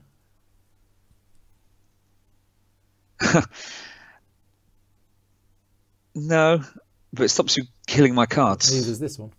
Yeah. Yeah, get rid of the guy defending in lane 1. Okay, that's gone. I've got no crystals left, have I? You do not have any crystals. Can you place a Blistering Rider? Defense lane 1. I can. Blistering Rider. So 0 crystals, defense lane 1. Okay. And a Blistering Rider. Another one. Attack lane 4. Okay, you are full. I am currently full. Right, wow. I was doing well a minute ago. End of turn. Well, attack phase. Yes, yeah, I mean end of summoning. You deal 1 damage to me in lane 2. Yeah. And then that's it. That's it. So everything readies, but next turn I'm in a world of hurt. Okay, end of turn abilities. What have you got for me? So I draw up to 5. Yep. And I gain a crystal. Okay. Right, my go. It's not looking good.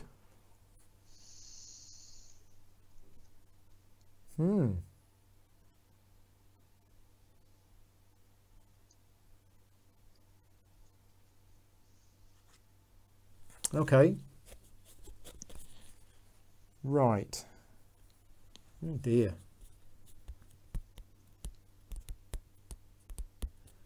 Okay, so I think this is going to work. I'm going to spend 1 crystal to play the Grand Architect. Now, because we're doing Splendor a different way round than it suggests in the rulebook, we're going to have to interpret this card slightly, because this says deal X damage to a unit where X is equal to the Splendor value of one of your sanctuaries. Okay. So this has actually got a Splendor value of 1. This one's got 1, this one's got 2. Is that right?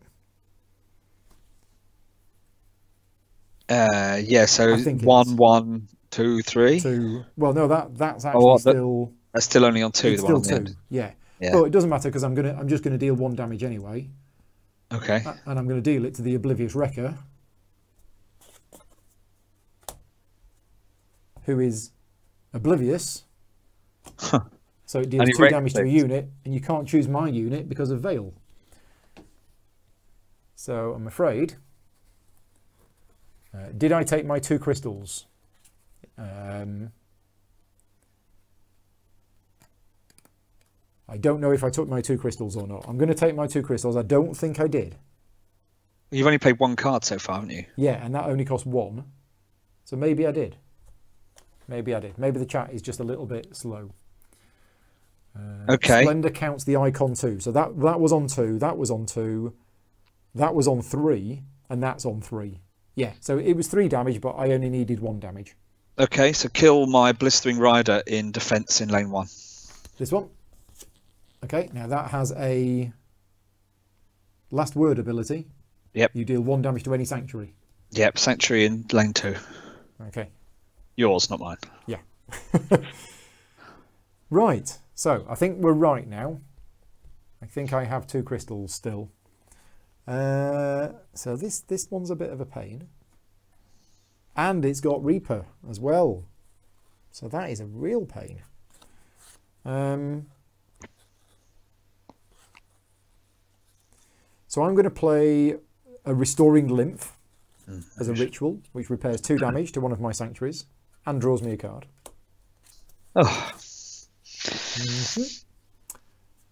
Then I'm going to play the Tides of Retribution, which deals 3 damage to 1 Acolyte. God. So I'm going to get rid of this one, this Outburst Runner. Uh-huh. Oh no, he's got Veil. I can't. No, you can't. Not allowed. Let's deal damage to... What's got Veil? The most things, haven't they? Yeah, a lot of your things have Veil. I'm just going to deal 1 damage to this Blistering Rider at the front. That fella? Yeah, So in lane 4. So I can do a damage to a Sanctuary. Oh, yes, you can. Yes, 1 damage to any Sanctuary. Sanctuary in lane 3. Sanctuary in lane 3, okay. Then... That's the fella that's going to hurt. He's going to hurt a lot. I should have done both on that Sanctuary. Veil is a tricky one. Veil is a very tricky one.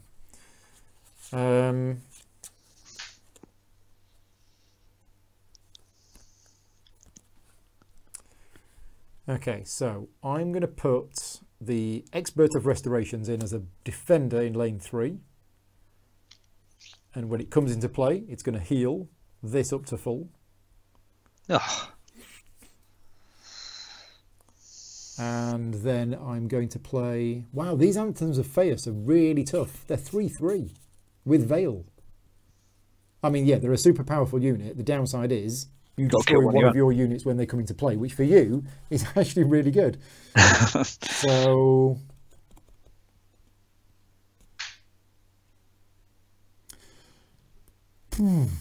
This is a tricky one. I think I'm going to keep this card in hand. I'm going to keep it in hand. Right, that's my summoning phase done. So I'm going to attack. There's nobody in the way. The Sanctuary is destroyed, so you lose a card from the top of your deck. Gone. Okay, and then my go is over. This Splendor ability is removed. So at the end of my turn, I can repair up to 1 from any of my Sanctuaries. But before doing that, I'm going to do this one. I assume I can do these abilities in whatever order I want. If they have to be done from left to right, tell us in the chat. But otherwise, I'm going to activate them in whatever order I want. So I get a card. I get a crystal. I can deal 1 damage to any Sanctuary, which will be that one. And then I can repair 1, which will be that one. So yeah, let me know if I can't do that. But otherwise, it's your go. And I'm going to give you 2 crystals now. Yeah, because otherwise you're healing that up to full, aren't you? So therefore you don't get that ability Exactly. anymore, but if you do it the other way around. The difference is whether I get this card or not. That is the difference.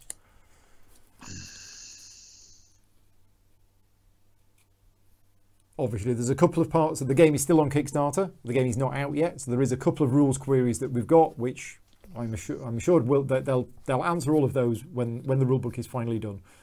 And playing games like this is a good test of the rulebook because certain questions are coming out and they can put the answers to those questions in the rulebook. Mm-hmm. Right, metempsychosis. There's no answer yet to whether I can do it or not. So metempsychosis is 2 crystal ritual. Destroy any acolyte, and its owner, its controller may search their deck for an acolyte, reveal it, and add it to their hand. What would you like to destroy? The defending guy in lane 3. The defending guy in lane 3. Okay, so I can search my deck for any acolyte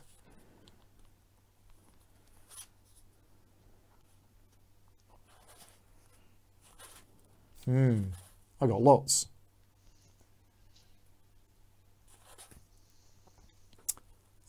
Let's take out the Grand Architect. That's the one that deals X damage based on the Splendor.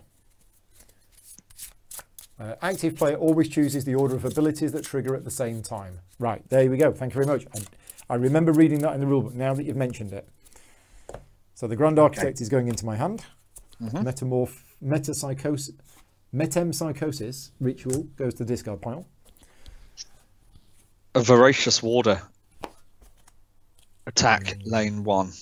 Voracious Warder, attack lane 1, which is Zealous. Yeah. Okay, and that costs you your remaining crystal. Yeah. It's hard to kill you when you just keep healing everything up again. I know. I'm just healing like there's no tomorrow. And be able I think to I've ping been lucky with my healing cards. one of my things off every turn as well. Yeah. Like a bit, yeah. Right, that's it for summoning. Okay, so attacks. So you deal 4 damage to my sanctuary. Yep. This one attacks, deals 1 damage to my sanctuary. This one attacks and deals 2 damage to my sanctuary. There you go. Yeah. End of turn. You get a crystal? Yep.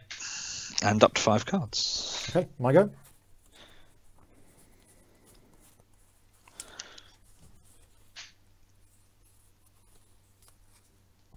So, I'm going to play the Grand Architect. Oh, I'll get me 2 crystals. I'll spend 1 of them to play the Grand Architect. So this has got a Splendor value of 4. So that deals 4 damage. He's strong, isn't he? That's a strong card for 1. It is. Oh, and it's a unit. It's not a... It's not a ritual. Yeah. So where's that coming in? Oh, you've got all these pesky defenders. I need them. So, yeah, I mean, he's kind of done his job.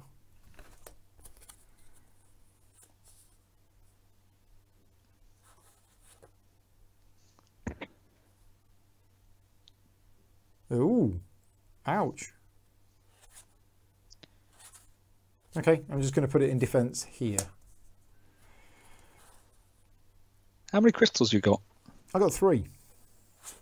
Yeah, it just cost you 1. Did you have 4 previously? I had 4. Yeah, I had 2 at the end of last turn. Right, okay, so I'm going to play... Oh, don't giggle. Yeah, I'm going to play the Vengeful Root Eater. The purple people in lane 3. Costs 2 crystals. And when it comes into play, I deal 1 damage to each of my sanctuaries. Yeah. Okay. But then I play the Hermit Landscaper as an attacker in lane 4. And, oh no, that's when it leaves play. So actually, I'm going to put that as a defender in lane 2. So the Hermit Landscaper is a defender in lane 2. That cost me 1 crystal. And that's it. That's all I'm playing. So what does that guy do you just put down? When it is destroyed, I can repair up to 1 Aegis from each of my sanctuaries. Okay. Right. So my 4-sided Guardian attacks you, and you lose a card from the top of your deck. Go on. And that's it. Now my end of turn abilities. So I can repair up to 1 on any of my sanctuaries. So I'm going to repair 1 on this one. I then get a card. I get a crystal. And I can deal 1 damage to that. So the source of the flow is gone. I no longer get a crystal at the end You of no my turn. longer get a crystal at the end of your turn. Right, your turn. You get 2 crystals. Yep. And you are up. That fella you put in lane 3 has got 4 health, hasn't he? It does, yes. Gosh. That's quite a lot, isn't it? Okay. So, 3 crystals.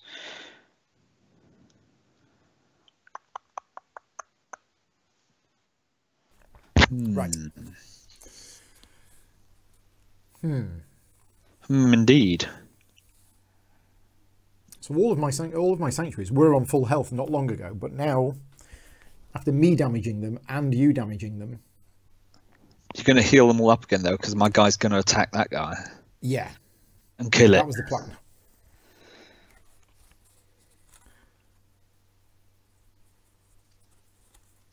Okay. Outburst runner. Lane 3 attack. Lane 3 attack. Cost you 2 crystals. No, wait a sec. Change your mind. Sorry. Right. I'm doing that thing where we like, oh, it's going to attack the guy in attack. No, it's not. It's going to attack the guy in defense. Yeah.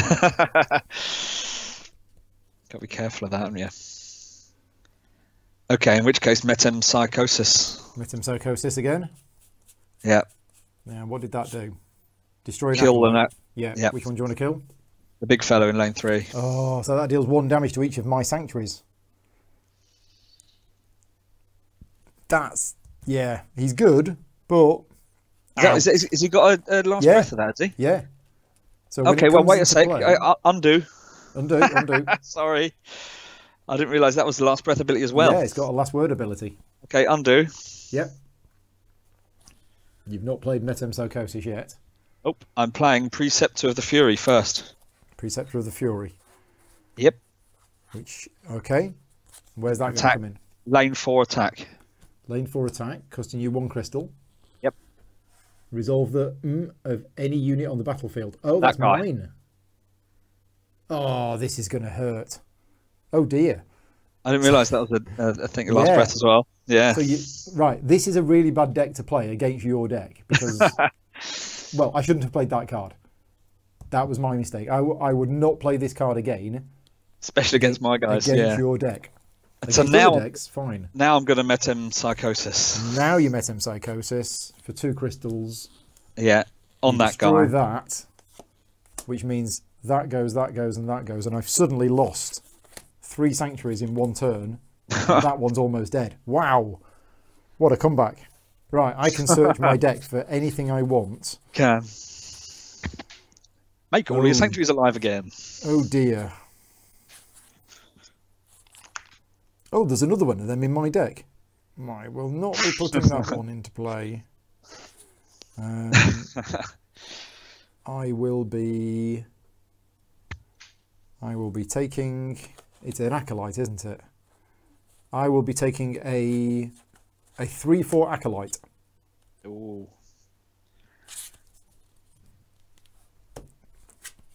Okay, in your hand. done. Right, attack phase. I've been advised in the chat to stop hitting myself. Yes. Okay, so your outburst runner does 1 damage to this. I deal 3 back. They both die then?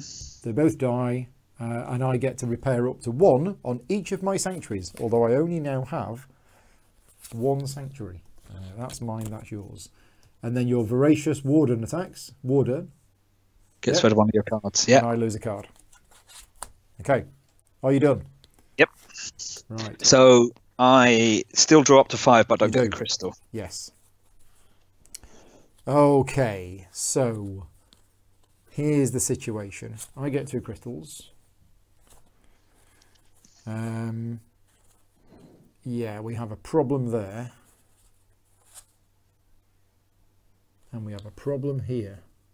Oh, that's very, very risky.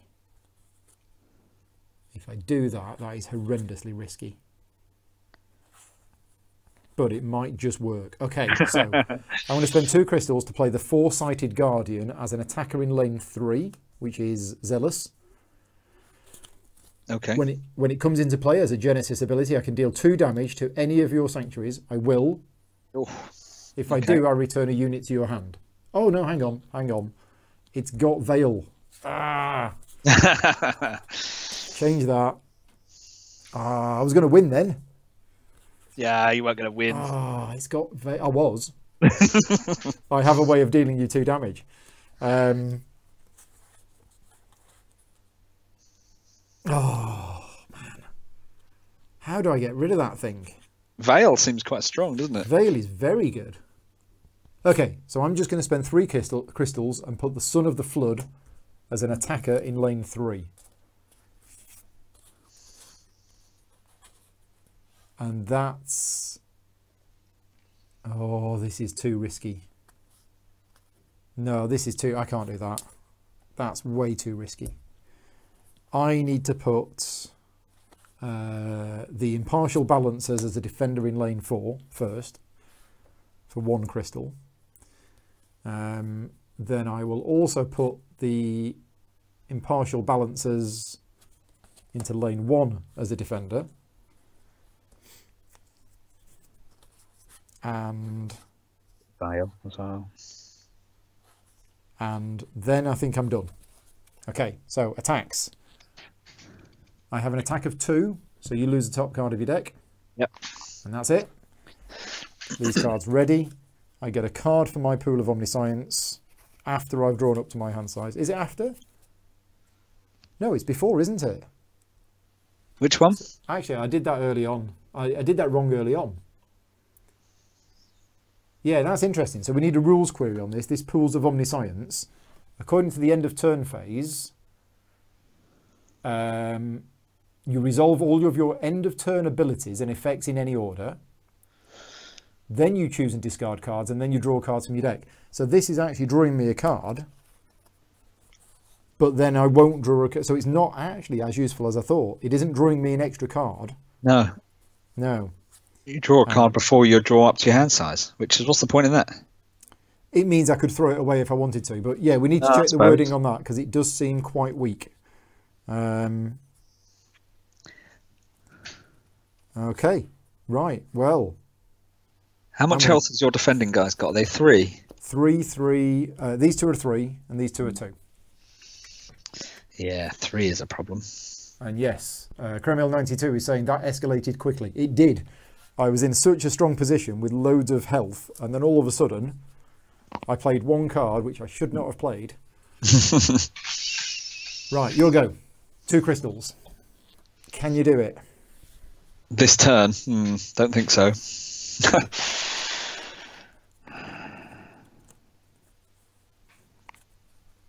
Your guy in attack in lane 1. Yep.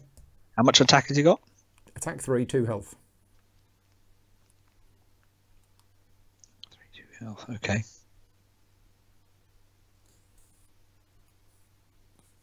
Okay, I'm playing a Merciless Chieftain. Yep. In defence in lane 1. You've still got your leader as well, don't forget. Oh yeah, of course I have. Merciless Chieftain. Yeah. Defence lane 1. 2 crystals. Yep. Okay. And then I'm playing an Eruption Catalyzer. An Eruption Catalyzer. It sounds painful. It does, doesn't it? So that's Curry last night. He's going in attack in lane 2. Attack lane 2. Right, okay. Are you done? Yes. Right, so this attacks, deals 2 damage to me, bounces off. I deal 1 damage to you, bounces off. This one attacks, deals 2 damage to me, bounces off. I deal 1 damage to you, bounces off. Yeah. Okay, end of your turn. Yep, draw back up to 5. Draw back up. So ooh, running long cards. This is turning into a bit of a war of attrition. Yeah, if we could get an answer in the chat for this card here, that would be great. Now, I can do that, and I can do that. Yeah, Veil is such a problem. But I'm just going to spend 3 crystals to put the Son of the Flood as an attacker in lane 3. Okay. And then I'm going to play the Dogged Infiltrator as a defender in lane 2. Yeah. Which is actually Zealous.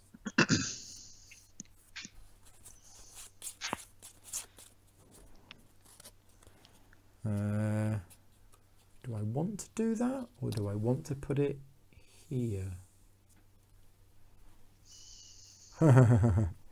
Yeah, I'm going to put it there. It's a little bit of a risk, but I'm going to put it as an attacker.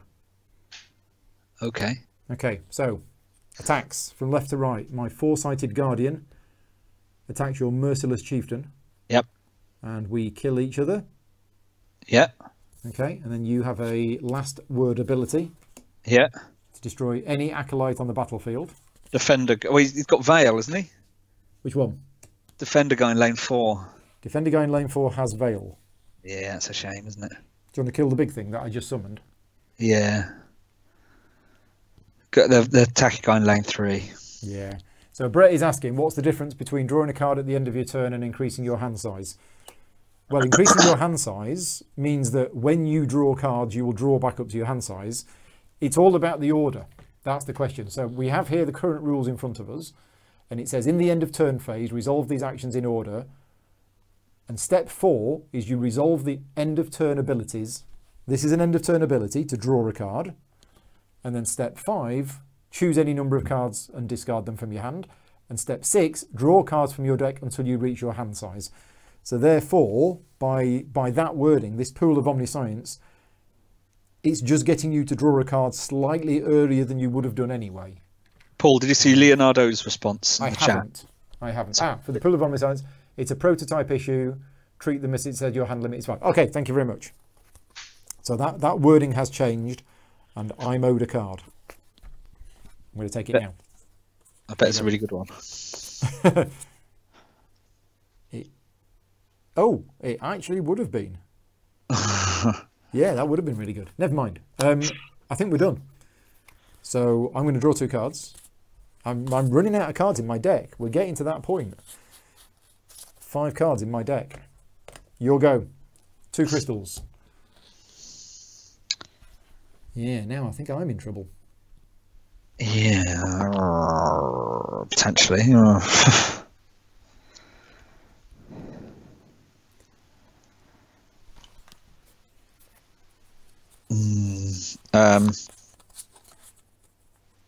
not going to play any cards. Okay, right. So attacks. Yep. So this one attacks. We bounce off each other. This one attacks and does 2 damage, so I lose a card. And this one bounce off each other. Okay? Yeah. Yeah. End of turn. Yeah. You all done? Have you done your card thing? Yeah, I've got 5 cards in my hand. I'm You got playing 5 cards? Okay, right. My go then. Interesting. What you playing at? What indeed are you playing at?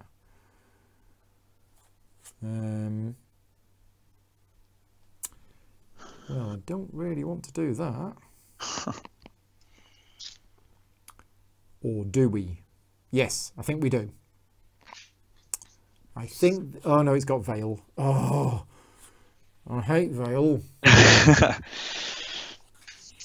really do.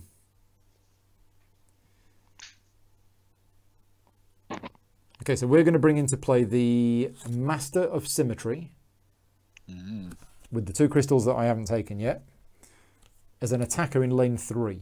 Now, this has got Reaper, and it also has the ability that when it comes into play, I deal 1 damage to any sanctuary and repair up to 1 damage on another of your sanctuaries. So I'm going to deal 1 damage to you and heal 1 off me. Oh, okay. That's sweet.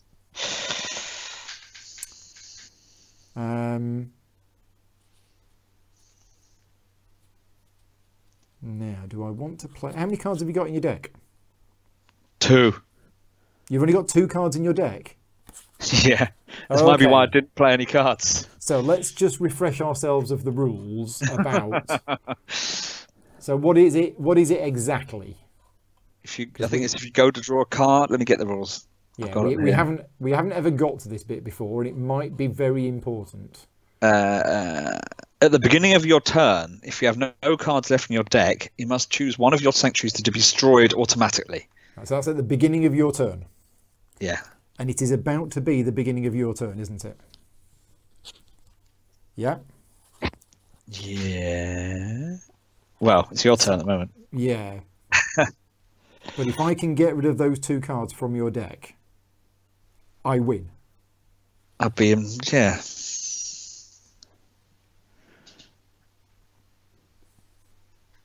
In which case, if you let me take that back, I'm not going to play that. Okay.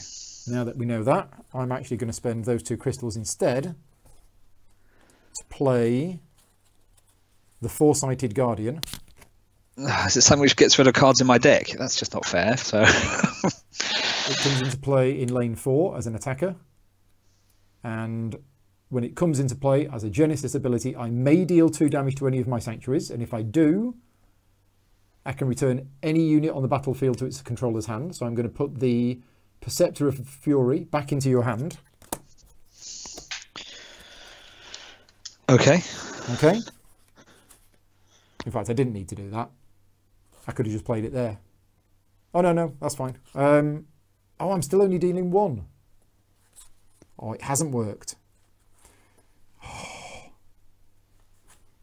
Okay. It hasn't quite worked. Never mind. I've done it now. I have done it now. Right, attacks. So my Dogged Infiltrator attacks your Anthem of Feus, and I die. You may deal 1 damage to any sanctuary and 1 damage to one of your sanctuaries. I don't think I want to at this stage. I don't want to do that. But now I attack you in lane 4 and you lose the top card of your deck. Ouch. Right, I am done. So, Okay. I get a card. Your go. You get 2 crystals. Yep. This is close. You have 1 card in your deck. How many cards you got left in your deck? Loads. How many have you got left in your deck? 3. 3. 3. About the attack phase. Attack on each lane is simultaneous. All units attack at the same time and then each defend at the same time. And then each last word ability triggers if the case happens. Okay? When we played the game this afternoon, we were told that units attack in order from left to right. So that's the way we've been doing it for this stream. But according to this, all units attack at the same time. Okay? Okay, Outburst Runner, defense, lane Outburst 4. Runner in defense. Where? Lane 4. Lane 4. That costs you the 2 crystals that you just gained. Yeah. That's it. Okay, but that's going to be enough, I think, possibly. So this bounces off this. This, I lose a card. And this bounces off this. Okay. You done? Yep. Right, my go. Cards in your deck? 1. Are you not just about to draw that one? Nope, because I had 6 cards in my deck because you put 1 in my hand. Oh, of course. Which was Of nice. course. Right. How am I going to do this? Well, I need a way of activating units, and I don't have them. So I'm just going to I'm going to gain 2 crystals, and then I'm going to spend those 2 crystals to play the Master of Symmetry in lane 1. Oh, this is so close. This is so close. This is very close. I am then going to play a Foresighted Elder as a defender in lane 2, which is free, and I'm not going to do the ability. It's optional. And then, yeah, I'm done. So I attack. I deal 3 damage to you. And you kill me back with your Reaper ability. Yep. Okay, and then this readies. And I draw, unfortunately, I draw 2 cards. Yeah. So I think that's a win for you. Just. Because if you don't kill me this turn, I lose next turn. Yeah, because even if you hit me, I draw a card, which I've still got in my deck. Oh, that was very, very close, wasn't it?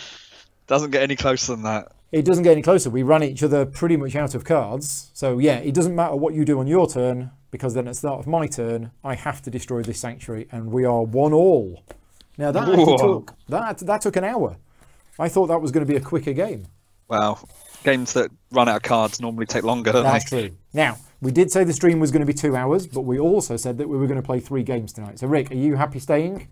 Yeah, I'm sure probably Victoria's got to bed. Right, well, we're in for the 3rd and final game this evening. So how was that deck? Playing that deck a second time? It's different this time because last time I did loads of combos, didn't I? Like a 10-card go.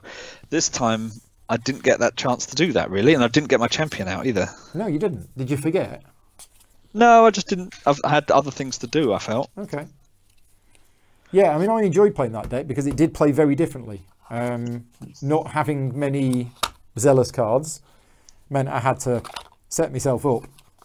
And then obviously the healing my own sanctuaries was interesting. The big mistake is that card in that deck, which is a powerful card. Do not play that card when you're playing against the Krass. Because I can just trigger your last breath and kill you. Yeah. Okay, right. So we're enjoying it so far. We've got one game left. Thank you to everybody for joining in. And thank you for everybody staying with us. We are now going to do game number 3, which is the Wool, which look weird. You've got funny helmets on. I think they are pretty weird. Okay, and these two decks are apparently a bit trickier to play. These are more difficult than the others. So we will see. And I am playing the Antar. So let's set mine up first. I have my champion, which at the end of a turn... So this deck, the Antar, is all about exhausting units. Okay. And at the end of my turn, I can exhaust a unit. We then have... Oh, gosh. That's not going to come in for a while. Yeah, so I have 4 sanctuaries. Wow. But the biggest one has got 5... yeah, its Splendor needs to get to 5. So that one needs 3. That one needs 3. And that one needs 2. Right, health. So that one's 6. 4. 6. And 4. Right, so... and there's my deck. Right, you have Taldun, Sunset of the Wool Champion. Yep. Fella with a bottle and a book. Yeah, that's the guy. You've got lots of blank cards. Again, the artwork is still being worked on for your cards. Right, it might have been done now, but it wasn't done at the time this prototype was printed. So, you've got the Muttering Ice Canyons, which is interesting because that only requires... 1. 1. Technically 1 Splendor. Yeah. Then you have a 4... sorry, 2... Right, so yours are in that order. Right, let's get you some Splendor cubes. I'm glad it's 1 each going into the last game. Yes. 2, 3, 4... 2 on that one. Right. Aegis. 4 on that one. 4 on that one. 6 on that one. And 6 on the last one. Right, so as the loser of the previous game, me, I will draw my cards and then decide whether I want to go first or second. Do we want to have a quick chat about what our things do? What our sanctuaries? Sure. So my sanctuaries in order from left to right is once, again, these are all just once they're activated. Your units in this lane gain 1 attack. Okay. My next one, the Palace of the Truth. At the end of your turn, you may exhaust any enemy unit in attack position on a lane different from this one. The third one, the Port of Savlar. At the end of your turn, you may return any of your units from the battlefield to your hand. Okay. And a Relic of the Eye, which isn't going to be activated for quite a while. At the end of your turn, destroy any enemy acolyte on a lane different from this one. Wow, so just kill my acolytes. Yeah. Nice. Right. What do yours do from your left? So my Muttering Ice Canyons, at the beginning of your turn, each player discards a card. At the beginning of your turn? Yep. Okay, yep. The Dizzying Bridges of Alithman. At the beginning of your turn, you may reveal the top card of your deck, then put it in your discard pile. If that card is an acolyte, gain 1 crystal. Okay. The Vault of the Collectors. At the beginning of your turn, you may discard an acolyte from your hand and deal 1 damage to any sanctuary. Right, okay.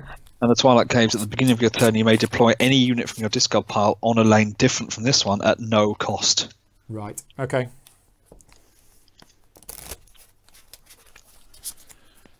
Here we go then. They do have a mulligan in this, by the way. Oh, right, okay. What is the one mulligan less rules? one less card. Yeah. Okay. So we've not been doing that, but there are mulligan rules included in the game. Which is good. I like mulligan rules. Okay, well, I'm going to have a look at my cards first and then decide if I'm going first or second. Okay. I'm going to go second. So, you first.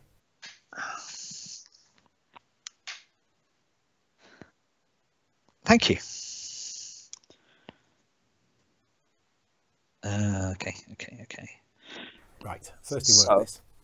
So, I'm playing in defense on lane 4, a collector's mentor.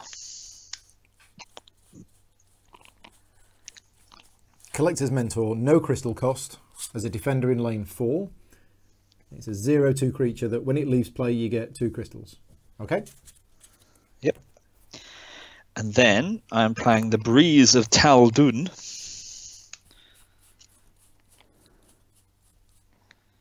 Yep. Breezy. 1 crystal. Attack in lane 4. Attack lane 4. Okay, done. Mm-hmm. No attacks. Cards ready. Draw up the hand size. Splendor comes off. What's that doing? I got the wrong cube there.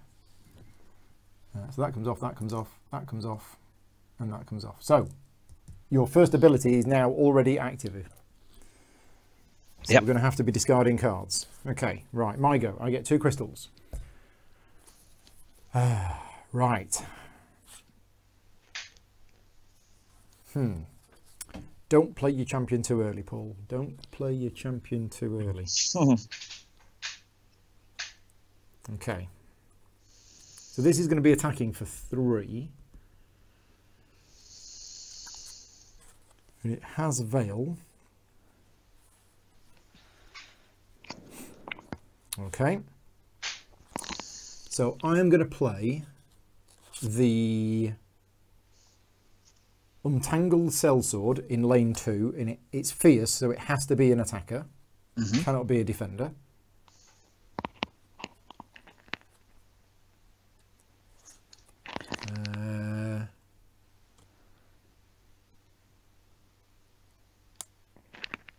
It's got Veil. Got Veil, is it? It has Veil, yeah, and it cost a crystal.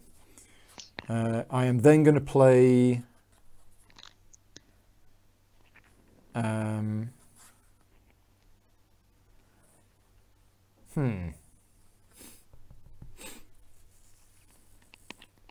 I'm then going to play the Enraged Corruptor as a defender in lane 4, which has Veil and Reaper. How rude. Okay, my go is done. I have no attacks. My card's ready. I draw 2 cards and I remove a Splendor from each of my sanctuaries. Your go. You get 2 crystals. Mm-hmm. So, answers in the chat for those people still with us. Who do we think is going to win the last game? Is it going to be Rick or is it going to be Paul? Yeah, let's get some messages going in the chat. Right, Let at us the know beginning. that you are still here and watching. Yeah, at the beginning of your turn, each player discards a card. Right, yes. So we both have to discard a card.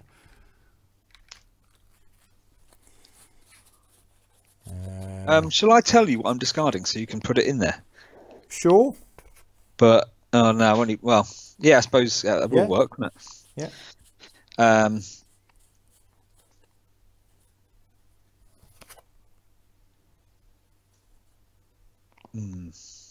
Yeah. Hmm.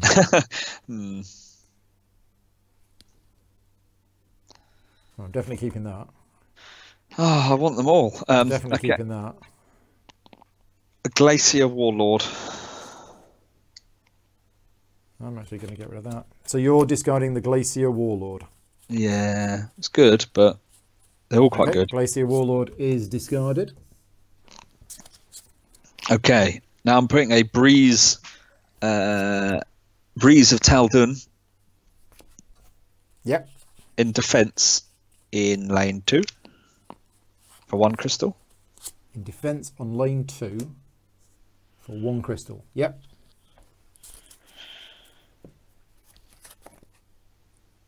Okay. And what's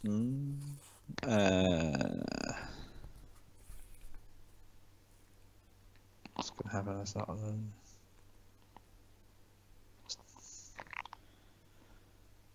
it's not going to be enough, is it? And then I'm putting out my champion. Oh, you are, right. So for 1 crystal, Yeah.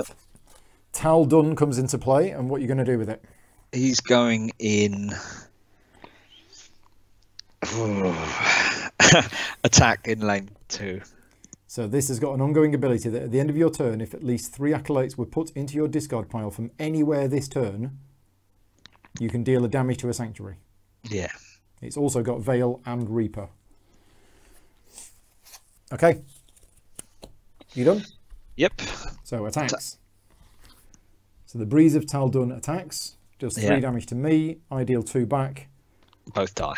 Both die. The fact that I've got Reaper doesn't matter, because you were dead anyway. And then that readies, and you draw back up to your hand size, and Splendor comes off. So you have another ability now active, which is the Dizzying Bridges of Alithman. Yeah. And unfortunately, only 2 cards went to discard pile, 2 acolytes, so I can't damage the sanctuary. Okay, so. Oh, man. This is not going to work. This is not going to work.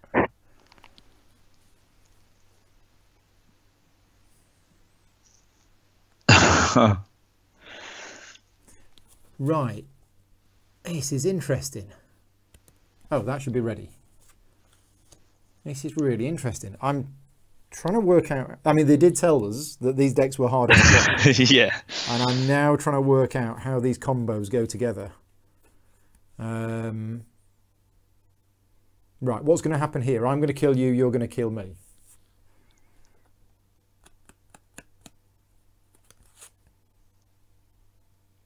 Oh, but if I do that, and then that... And that's got Veil. Oh, there's a lot of units with Veil in this game. Yeah, it's because the rituals are strong, aren't they? Normally, like, kill anyone. Yeah. None of this is going to work. None of this is going to work at all. So... And the problem is, I'm going to draw back up to 4, but then at the start of your turn, I'm going to have to discard a card. Yep. So, I'm just going to put the Ruthless Trader into play as an attacker on lane 3. It has a coming into play ability of gaining 2 crystals if at least an enemy unit is exhausted, but there isn't one. Good. Yeah, not good. And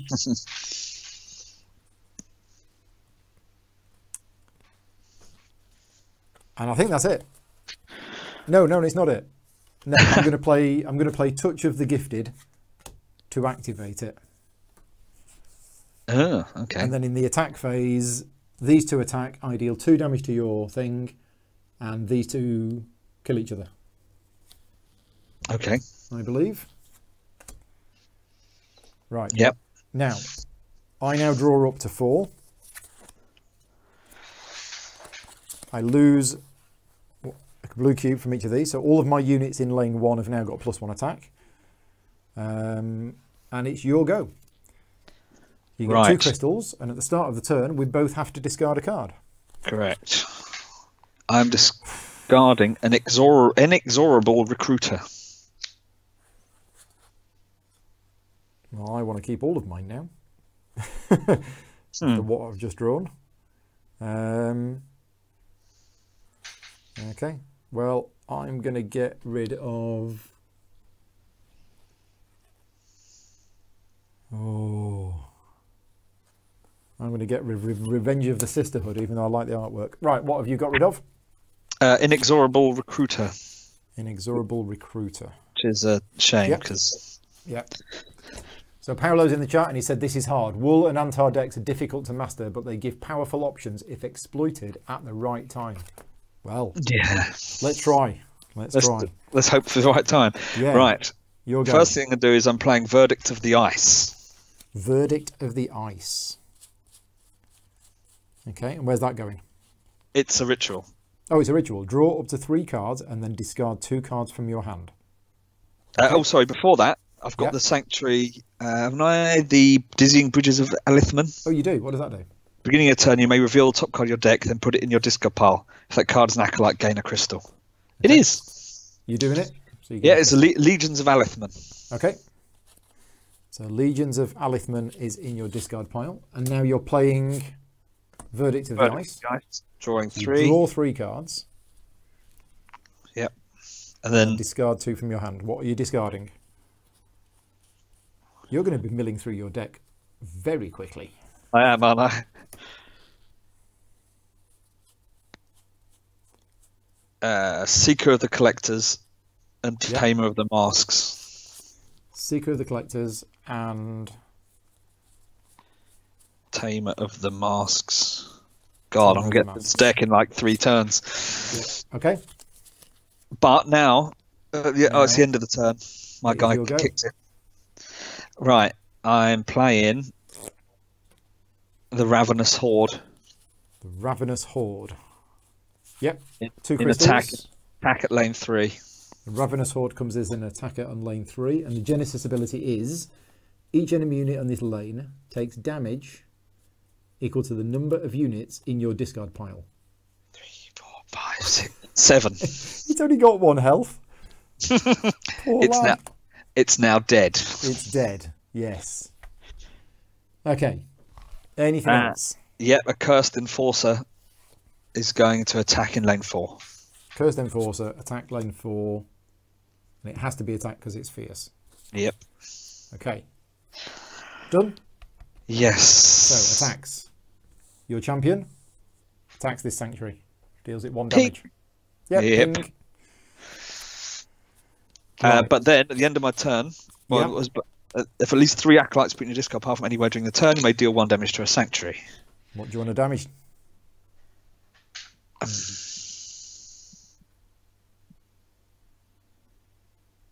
The 1 and 2. Okay, the Price of Truth. Right. Yep. Your go's done. I'll let you do your cards. My Vault of the Collectors isn't open, is it? No. No. It is now. Yeah. Which is at the beginning of your turn. Yeah. So that is now active. Right. My go. I just got me 2 crystals. Thing is, I've only got 3 cards. This is the problem with your deck. You're making me discard cards. So, if I've got this right, which I might not have done,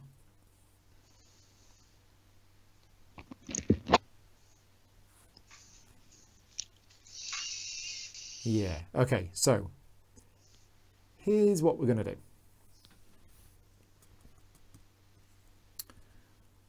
I'm going to give you lots of crystals.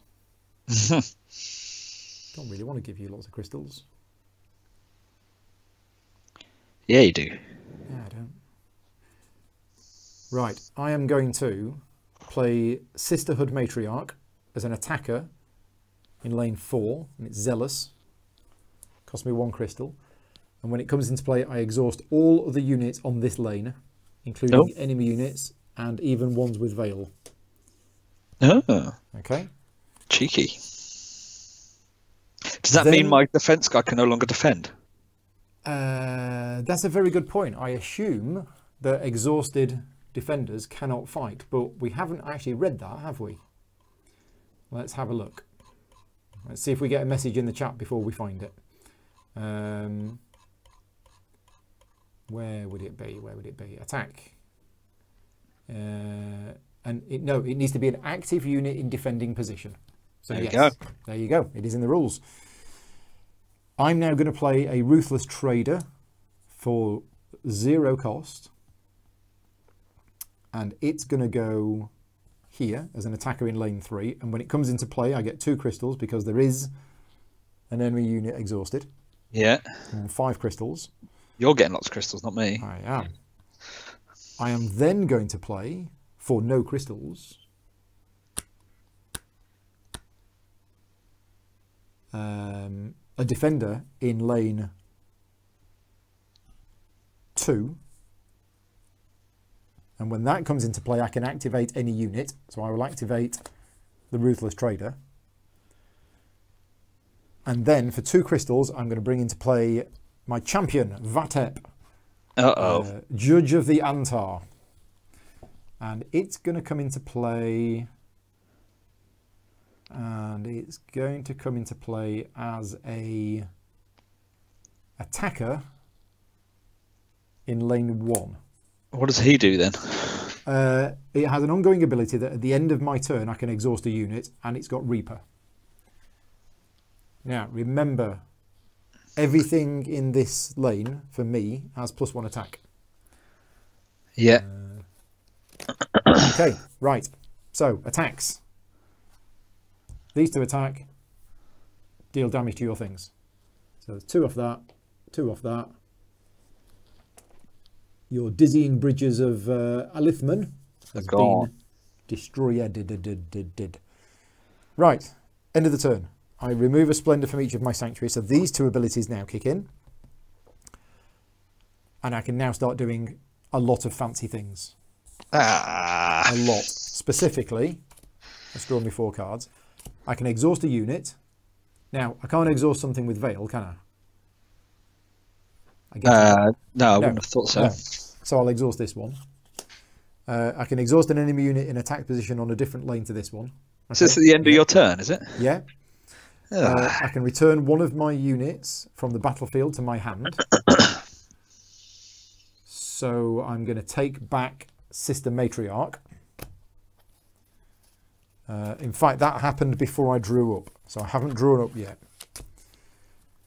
At the end of your turn, though, surely, is that? Yeah, but end of turn is step 4 in the end of turn things. Okay. in the things to do at the end of your turn, step 4 is resolving the abilities. Step 6 is drawing more cards. So I now draw only 2 cards. Okay, And it is your go. Flip. So you get 2 crystals, and we both have to discard a card. Yeah. I like this deck. This deck is nice. It's clever. Yeah. Veil is the problem. And the Okay. problem is Veil. So I'm discarding an inexorable recruiter again. Yeah. I'm going to discard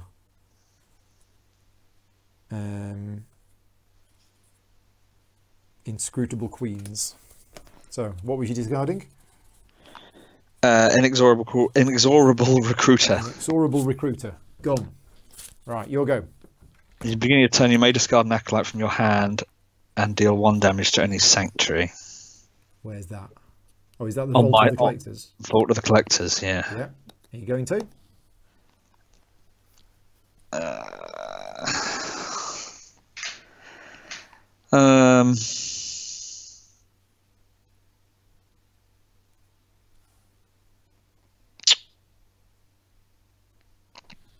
So the only 2 people active in the chat, apart from the publisher, is Christine and Brett. Christine's voting for you and Brett's voting for me. So there you go. We have 1 vote each. If you are watching on YouTube, please pop a message in the chat. It's always good to see people in there. Right, okay. Yes, I'm going to. Okay. I'm discarding the Tamer of the Masks. So Tamer of the Masks goes from your hand to deal 1 damage to a sanctuary. Yep. Sanctuary number 2. Palace of the Truth, yep. Mm-hmm. So that's going to fall soon-ish. And I'm playing a ritual. Right, what are you playing? Last Breath. Last Breath. Discard any of your acolytes, then destroy any acolyte. Okay. So I'm discarding Chilling Freak. Which is a shame. Chilling Freak. Yeah. Yeah. To destroy the guy defending in lane 2. Yeah, the Fervent Speaker. Okay. Nice. No more cards left. I was going to say, you're burning through your cards. I know, I'm quick. going to die just from the deck death. Just from the deck, yeah. Especially if you exhausted me, so I can't do anything. Exactly. So your champion attacks and kills the Palace of Truth. It does, Yep. and now it's going to be the end of my turn. I have discarded 3, so I can do a damage to another You can, yes. place.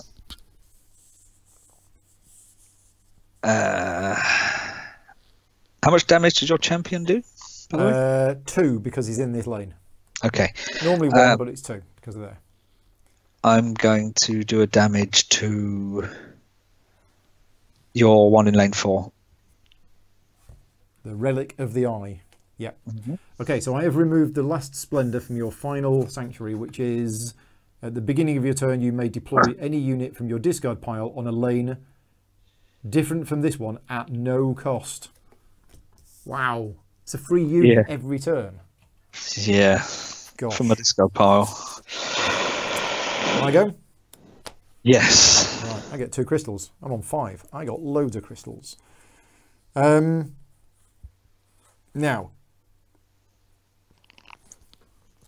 I think we might do this again because it worked so well last time. It was mean. It was, so I'm going to bring into play the Sisterhood Matriarch for 1 crystal and exhaust these 2.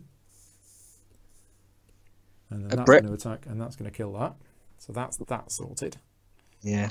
I'm going to bring into play the Hand of Vetep, which is an ongoing ability. It's a rather large lady with a dress that isn't covering up very much. And at the end of my turn, I can deal 1 damage to a sanctuary. Oh dear. I'm going to put that here as a defender in lane 1. It's probably not going to last very long. I'm then going to play Revenge of the Sisterhood. Deal X damage to any unit where X is equal to the number of exhausted units on the battlefield, which is 3. 2?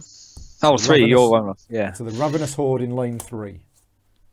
3 damage. That's just mean. It is. Okay. Are we doing some attacks? Yeah.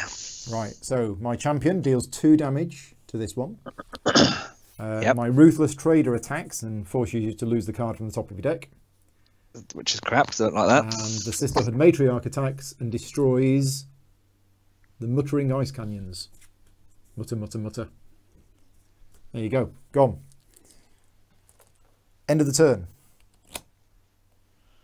So, at the end of the turn, I can exhaust a unit. I can't because it's got Veil and all of the other ones are already exhausted.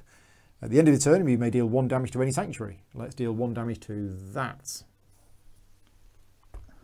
At the end of your turn, you may return any units from the battlefield to your hand. I'll take that one back. That's not my hand, that's your deck. And then I'm going to remove that. So, I now draw 3 cards. You can just carry on playing her and keep on exhausting my people. That's just not fair. Yeah. Yeah, return it back to my hand, put it again, exhaust your units, bring it back, rinse and repeat. Right, your go.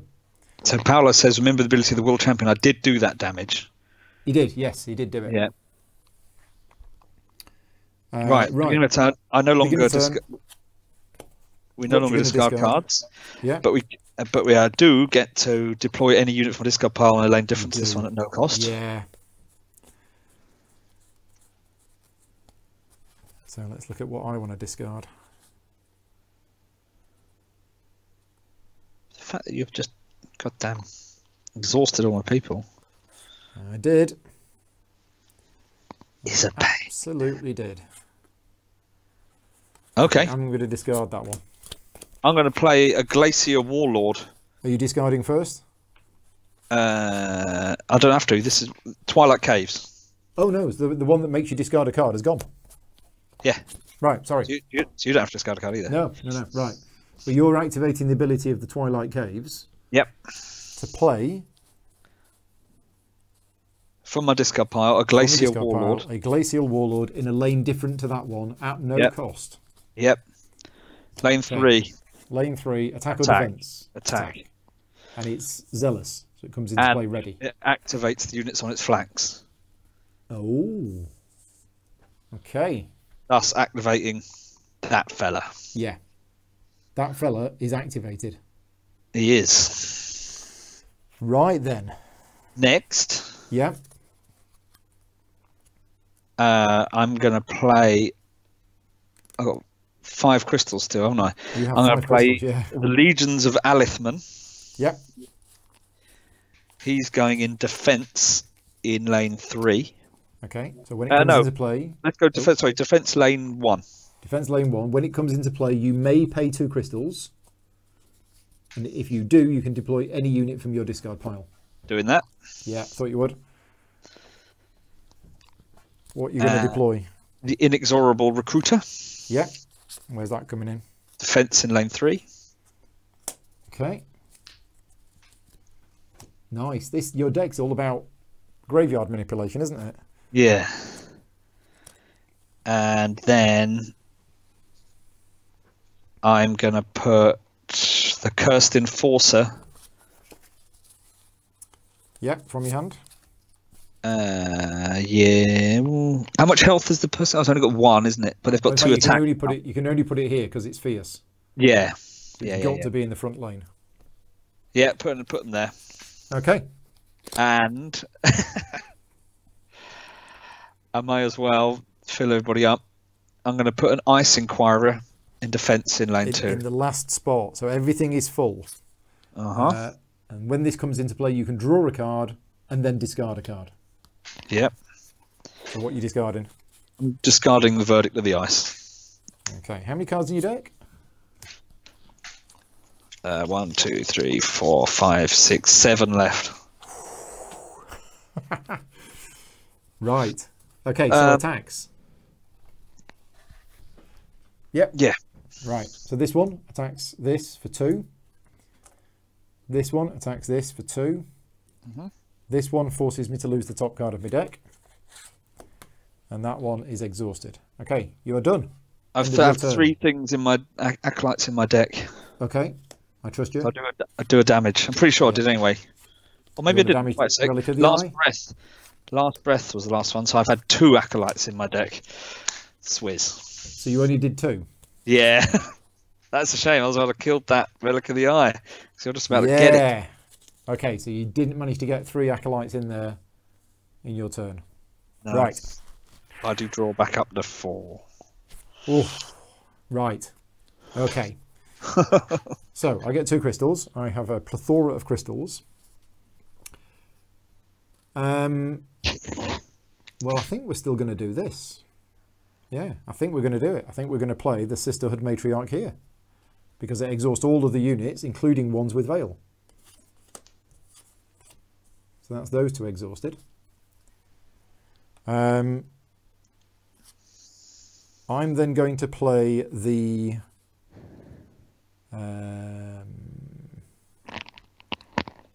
Gifted Blade Dancer as a defender in lane 3. Now the Blade Dancer has an ongoing ability that if there are at least 2 exhausted units on the battlefield, this unit has an extra 2 attack. Okay.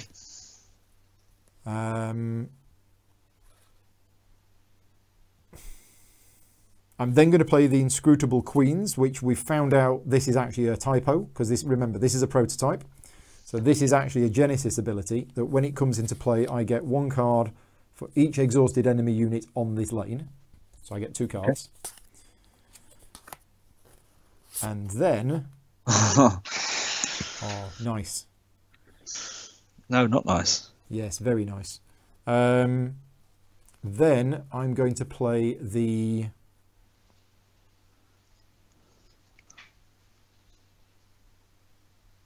Fearless Slayer as an attacker in lane 4, and when it comes into play I get 1 crystal for each enemy exhausted unit on the battlefield, so it costs me 3 to play and you get 2 back. I get 2 back. It costs you 1. And then I'm going to play the Hand of Vatep in defense on lane 4. All full again. We're all full. Right, okay. Need a board wipe. My attacks. I have my champion, which attacks and hits that. We've both got Reaper. Yep. So we both die. Yep. Okay, so my champion is out of the game. Your card goes to your discard pile. This attacks and deals 2 damage to your sanctuary. This attacks and does 2 damage to you. Oh god, that's tough. And you deal 3 damage back to me. All right, so that's dead. I didn't realise how tough that was. Done. So, all my cards ready. I remove this, and now I have some end of turn abilities. Yeah. I have that one and that one, which is both 1 damage to any sanctuary. Oof. So I'm going to deal 1 to there and 1 to there. I have this one, which I can return to my hand. And I have, at the end of your turn, destroy any enemy acolyte on a lane different from this one. Do I want to destroy that? No, we're going to destroy this. We're going to destroy this cursed enforcer that's in lane 1. Boom, dead. And then I draw 2 cards. I'm going to need to lie down after this. This is very tense. I think it's your go. I think it is my go. You have 2 crystals. We're getting near the end now because you're running out of cards in your deck, aren't you? I am, yeah, worryingly. I might have this one, he says, with slight overconfidence. Okay, so at the beginning of your turn, you may discard an acolyte from your hand and deal 1 damage to any sanctuary. Seeker of the Collectors is being discarded. Seeker of the Collectors is being discarded from your hand into your discard pile to deal 1 damage to Relic of the Eye. Yep. Yeah, that's gone. Didn't like that one. Yeah. Right. Okay. Do your worst. Cards in hand? 3. 3. Cards in your deck? 4. At the beginning of your turn, you may deploy any unit from your discard pile on a lane different to this one at no cost, but I've got there isn't one. I've got nothing in there. Yeah, you can't do it. Okay. But can I replace units? Oh, you can replace, yeah. Yeah. Yeah, do you want to replace something? Yeah, I think it makes sense. Okay. What do you want to replace? And with what? Let's replace what we got. I've got nothing with any last breath things, have I? Go for an inexorable recruiter. Yeah, they're tough, aren't they? In defense in lane 2. So replacing your Ice Inquirer with an inexorable recruiter. Yep. Okay, so that's 2 cards entered your discard pile this turn. Yep. But I don't want to spend too many cards because I don't want to draw cards. Yeah. But Paolo is saying yes, you can still deploy by replacing a unit. Yeah. Yeah. Oh god, I'm gonna have to do it, aren't I? Let's play a Chilling Freak. Okay, Chilling Freak comes into play, costing you 2 crystals. Yeah. In attack in lane 1. Attack of lane 1. Okay. And that has +1 attack for each unit in your discard pile. Wow. That could be super massive. attacking, yeah. Absolutely massive, yeah. Okay. Any more? Yes. Yeah, no, that's it. Okay, so attacks. So Yep. that deals 2 damage to this, which kills it. That deals 2 damage to this, which kills it, but I attack you back. Oh, no, it doesn't kill it. No, I got 3 health. So they don't do anything to each other? No, this kills you, because there are 2 exhausted units on the battlefield. 3. So I get 3 attack. So that's dead. And that's it. So, your unit ready?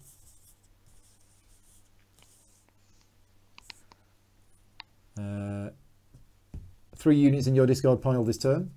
So you get to deal a damage to something. 1 on lane 3. Okay. Pop. And then you draw cards. Yep. How many cards now in your deck? 2. 2 cards in your deck. Okay, right. My go. Okay, so interesting. Can I do this? I think I might be able to. No, don't. I don't think I can. Don't think I can. I think I'm just short.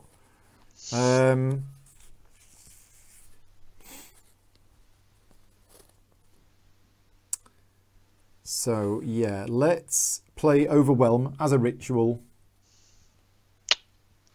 and exhaust your Chilling Freak. Oh, okay. Yeah, don't want him attacking. I will then play my Sisterhood Matriarch. Oh, that We flaming all love card. her, which is going to exhaust your. So that's in lane 3. That exhausts your Inexorable Recruiter. She's zealous. She isn't she? Yeah, zealous, fierce, Oh dear. angry, nice dress, glowy hands. Now that recruiter is quite tough, but it's in defense, so it just means I'm not going to get through to that. Let's put the Untangled Sellsword as an attacker in lane 1. And that will do for me. So, attacks. Yeah. I have an attack here, forcing you to lose the top card of your deck. Yep. And then I have an attack here, which means I kill this. Yeah, I kill the Collector's Mentor, and you get 2 crystals. Okay. Because you really need them. Yeah, I really Done. don't. So my card's ready. At the end of my turn, I get to deal 1 card in damage. my deck. 1 damage to the Sanctuary, so I'm going to deal a damage to the Vault of the Collectors. I can then return the Sisterhood Matriarch to my hand. And that's me done. I will draw 2 cards. I need to get rid of that Sanctuary now, which allows you to get the card back in your hand. That's the one which is killing me. Insane. It's insanely good. So you get 2 crystals. You now have 7. So I can discard an Acolyte from my hand to deal 1 damage to any Sanctuary. Mm-hmm. And I can deploy a unit from my discard pile to a lane different to this one at no cost. Yeah.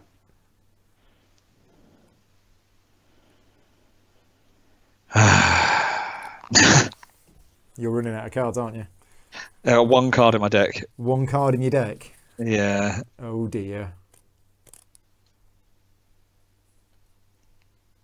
That's a unit there. Okay, what Genesis abilities have I got? Just so you know, I'm doing my victory dance just under the table.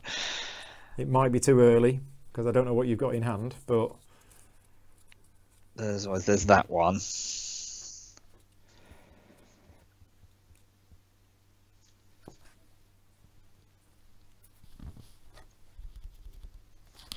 And that one.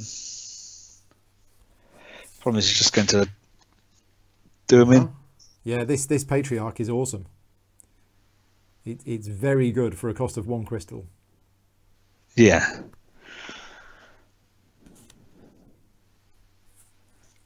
Okay.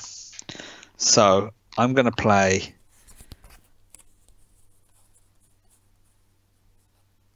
Okay. There is that, isn't there?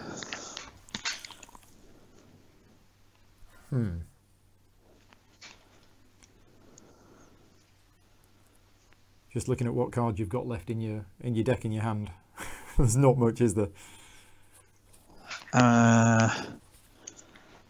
No. Okay. So let's think this through. Okay.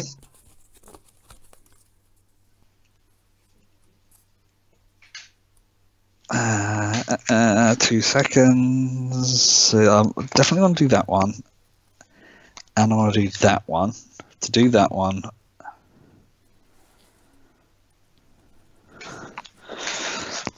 okay.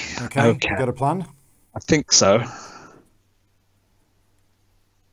I'm going to play. I've got loads of crystals, haven't I? The Legions of You've got loads. Alisman. from your discard pile? Yes. Okay, so it comes into play, and as it comes into play, you can pay 2 crystals, and if you do, deploy any unit from your discard pile. Okay, so where's that coming into play? It's going to come into play in defense of lane 1. It can't be lane 1, can it? Oh no, that's be somewhere else. Okay, yeah, sorry, defense of lane 4 I'll do. Yeah, so I've spent you 2 crystals. You get another one. Yeah.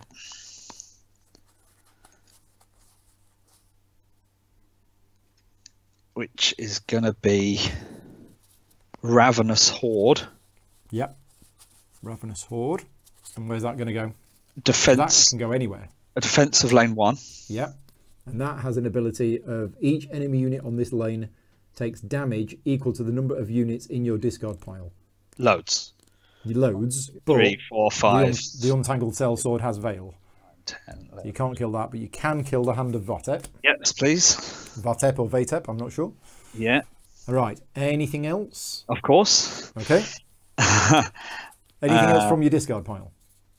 Do I want to do... Oh, hello. Let me discard a... Still at the beginning of my turn. It is, yeah. Vault of the Collectors. Discard an Acolyte to do 1 damage to Sanctuary. Okay. What are you discarding? The Collector's Mentor.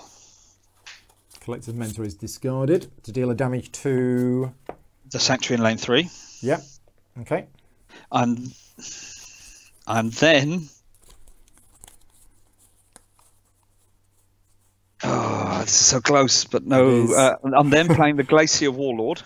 Yeah, for 2 crystals. Yeah. Oh, a Zealous. Over the top of my champion. Oh, okay. Over the top of your champion. So your champion is destroyed and removed from the game. Yeah. It's not very nice. I know. But it activates units from its flanks. Yeah, so that activates that. Oh, clever combo here. My chill fella. Yeah. I then... Ooh. It's close, isn't it? I'm 1 card shy, I think. Damn it. Are you? Yeah, Wow. and then I'm now playing the... okay. I'm playing the Ravenous Horde. Yeah. Which I've got in my hand, to lane 3. Why didn't you do that first? Attack. Why didn't you do the Ravenous Horde first? Because then it would have activated when you played the Glacial Warlord. Doesn't matter anyway, I don't think. Oh, okay. So which each enemy... Yeah. Yeah, so this dies. Yeah. But I think you'd have won if you'd have played it and activated it, unless you have another way of activating it. No, because I can't do 2 damage to your Sanctuary. This, with the Ravenous Horde. Done that first, so it is active. Yeah. Yeah. I think if you'd have played that first... And then activated both of them. Then when you played the Glacial Warlord, it would have activated both of those. Yeah. And I think that's a win. It's a crazy win. I think that is a crazy win, but that's why you were thinking about it. That was it. I was just trying to think, because I had to do like 6 cards. Yeah.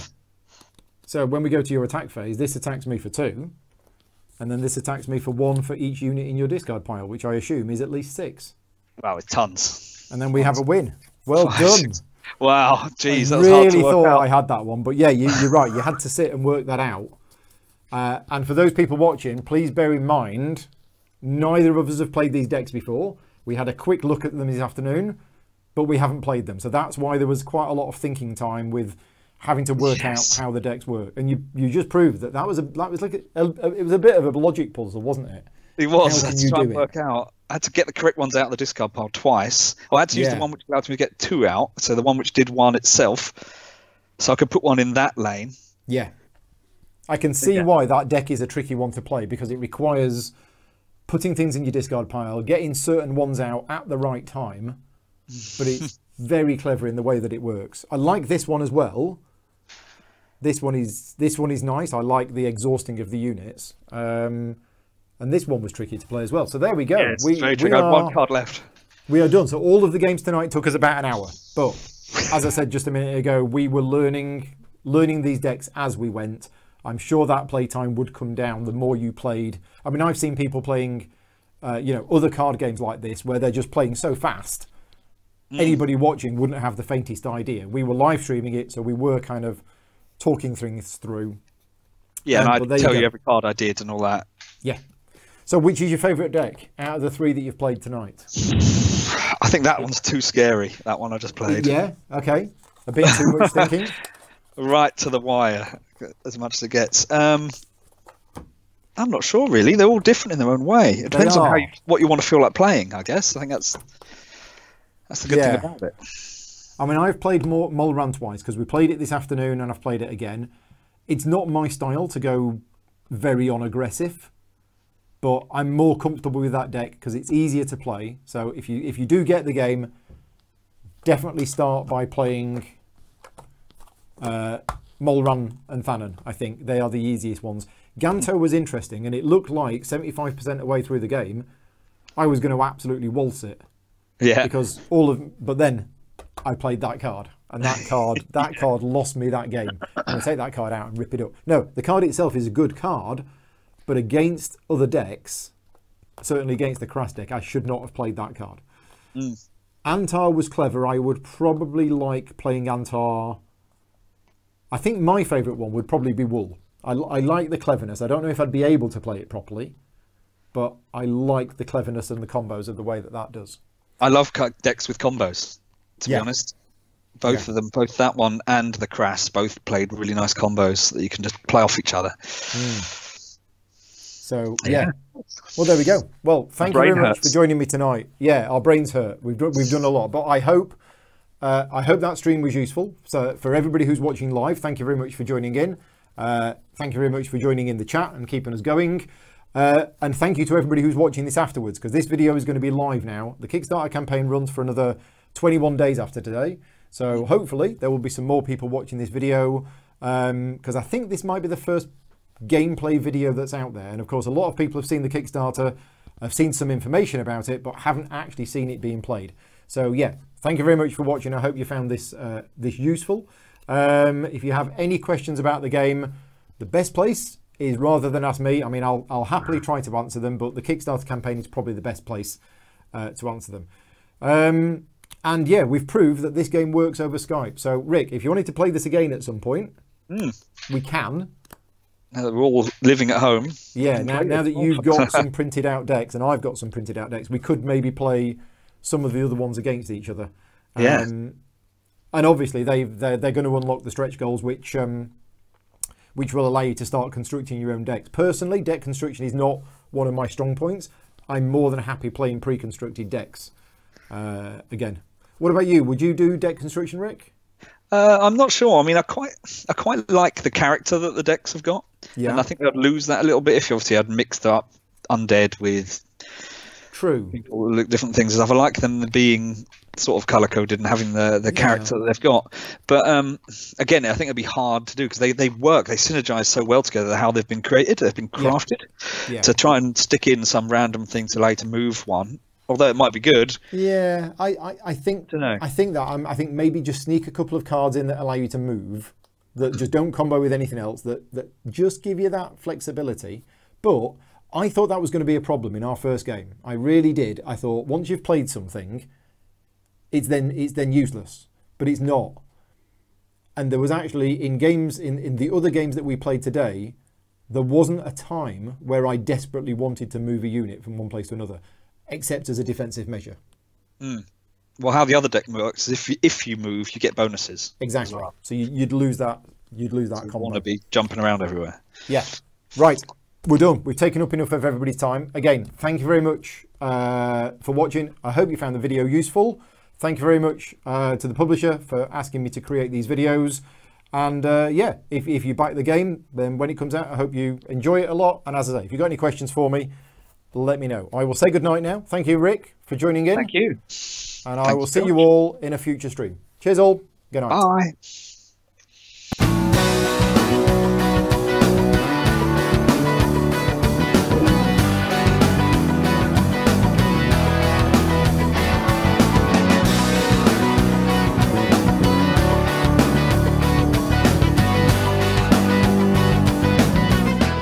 Gaming Rules is proudly sponsored by Game Toppers, upgrading your gaming experience. Visit GameToppersLLC.com.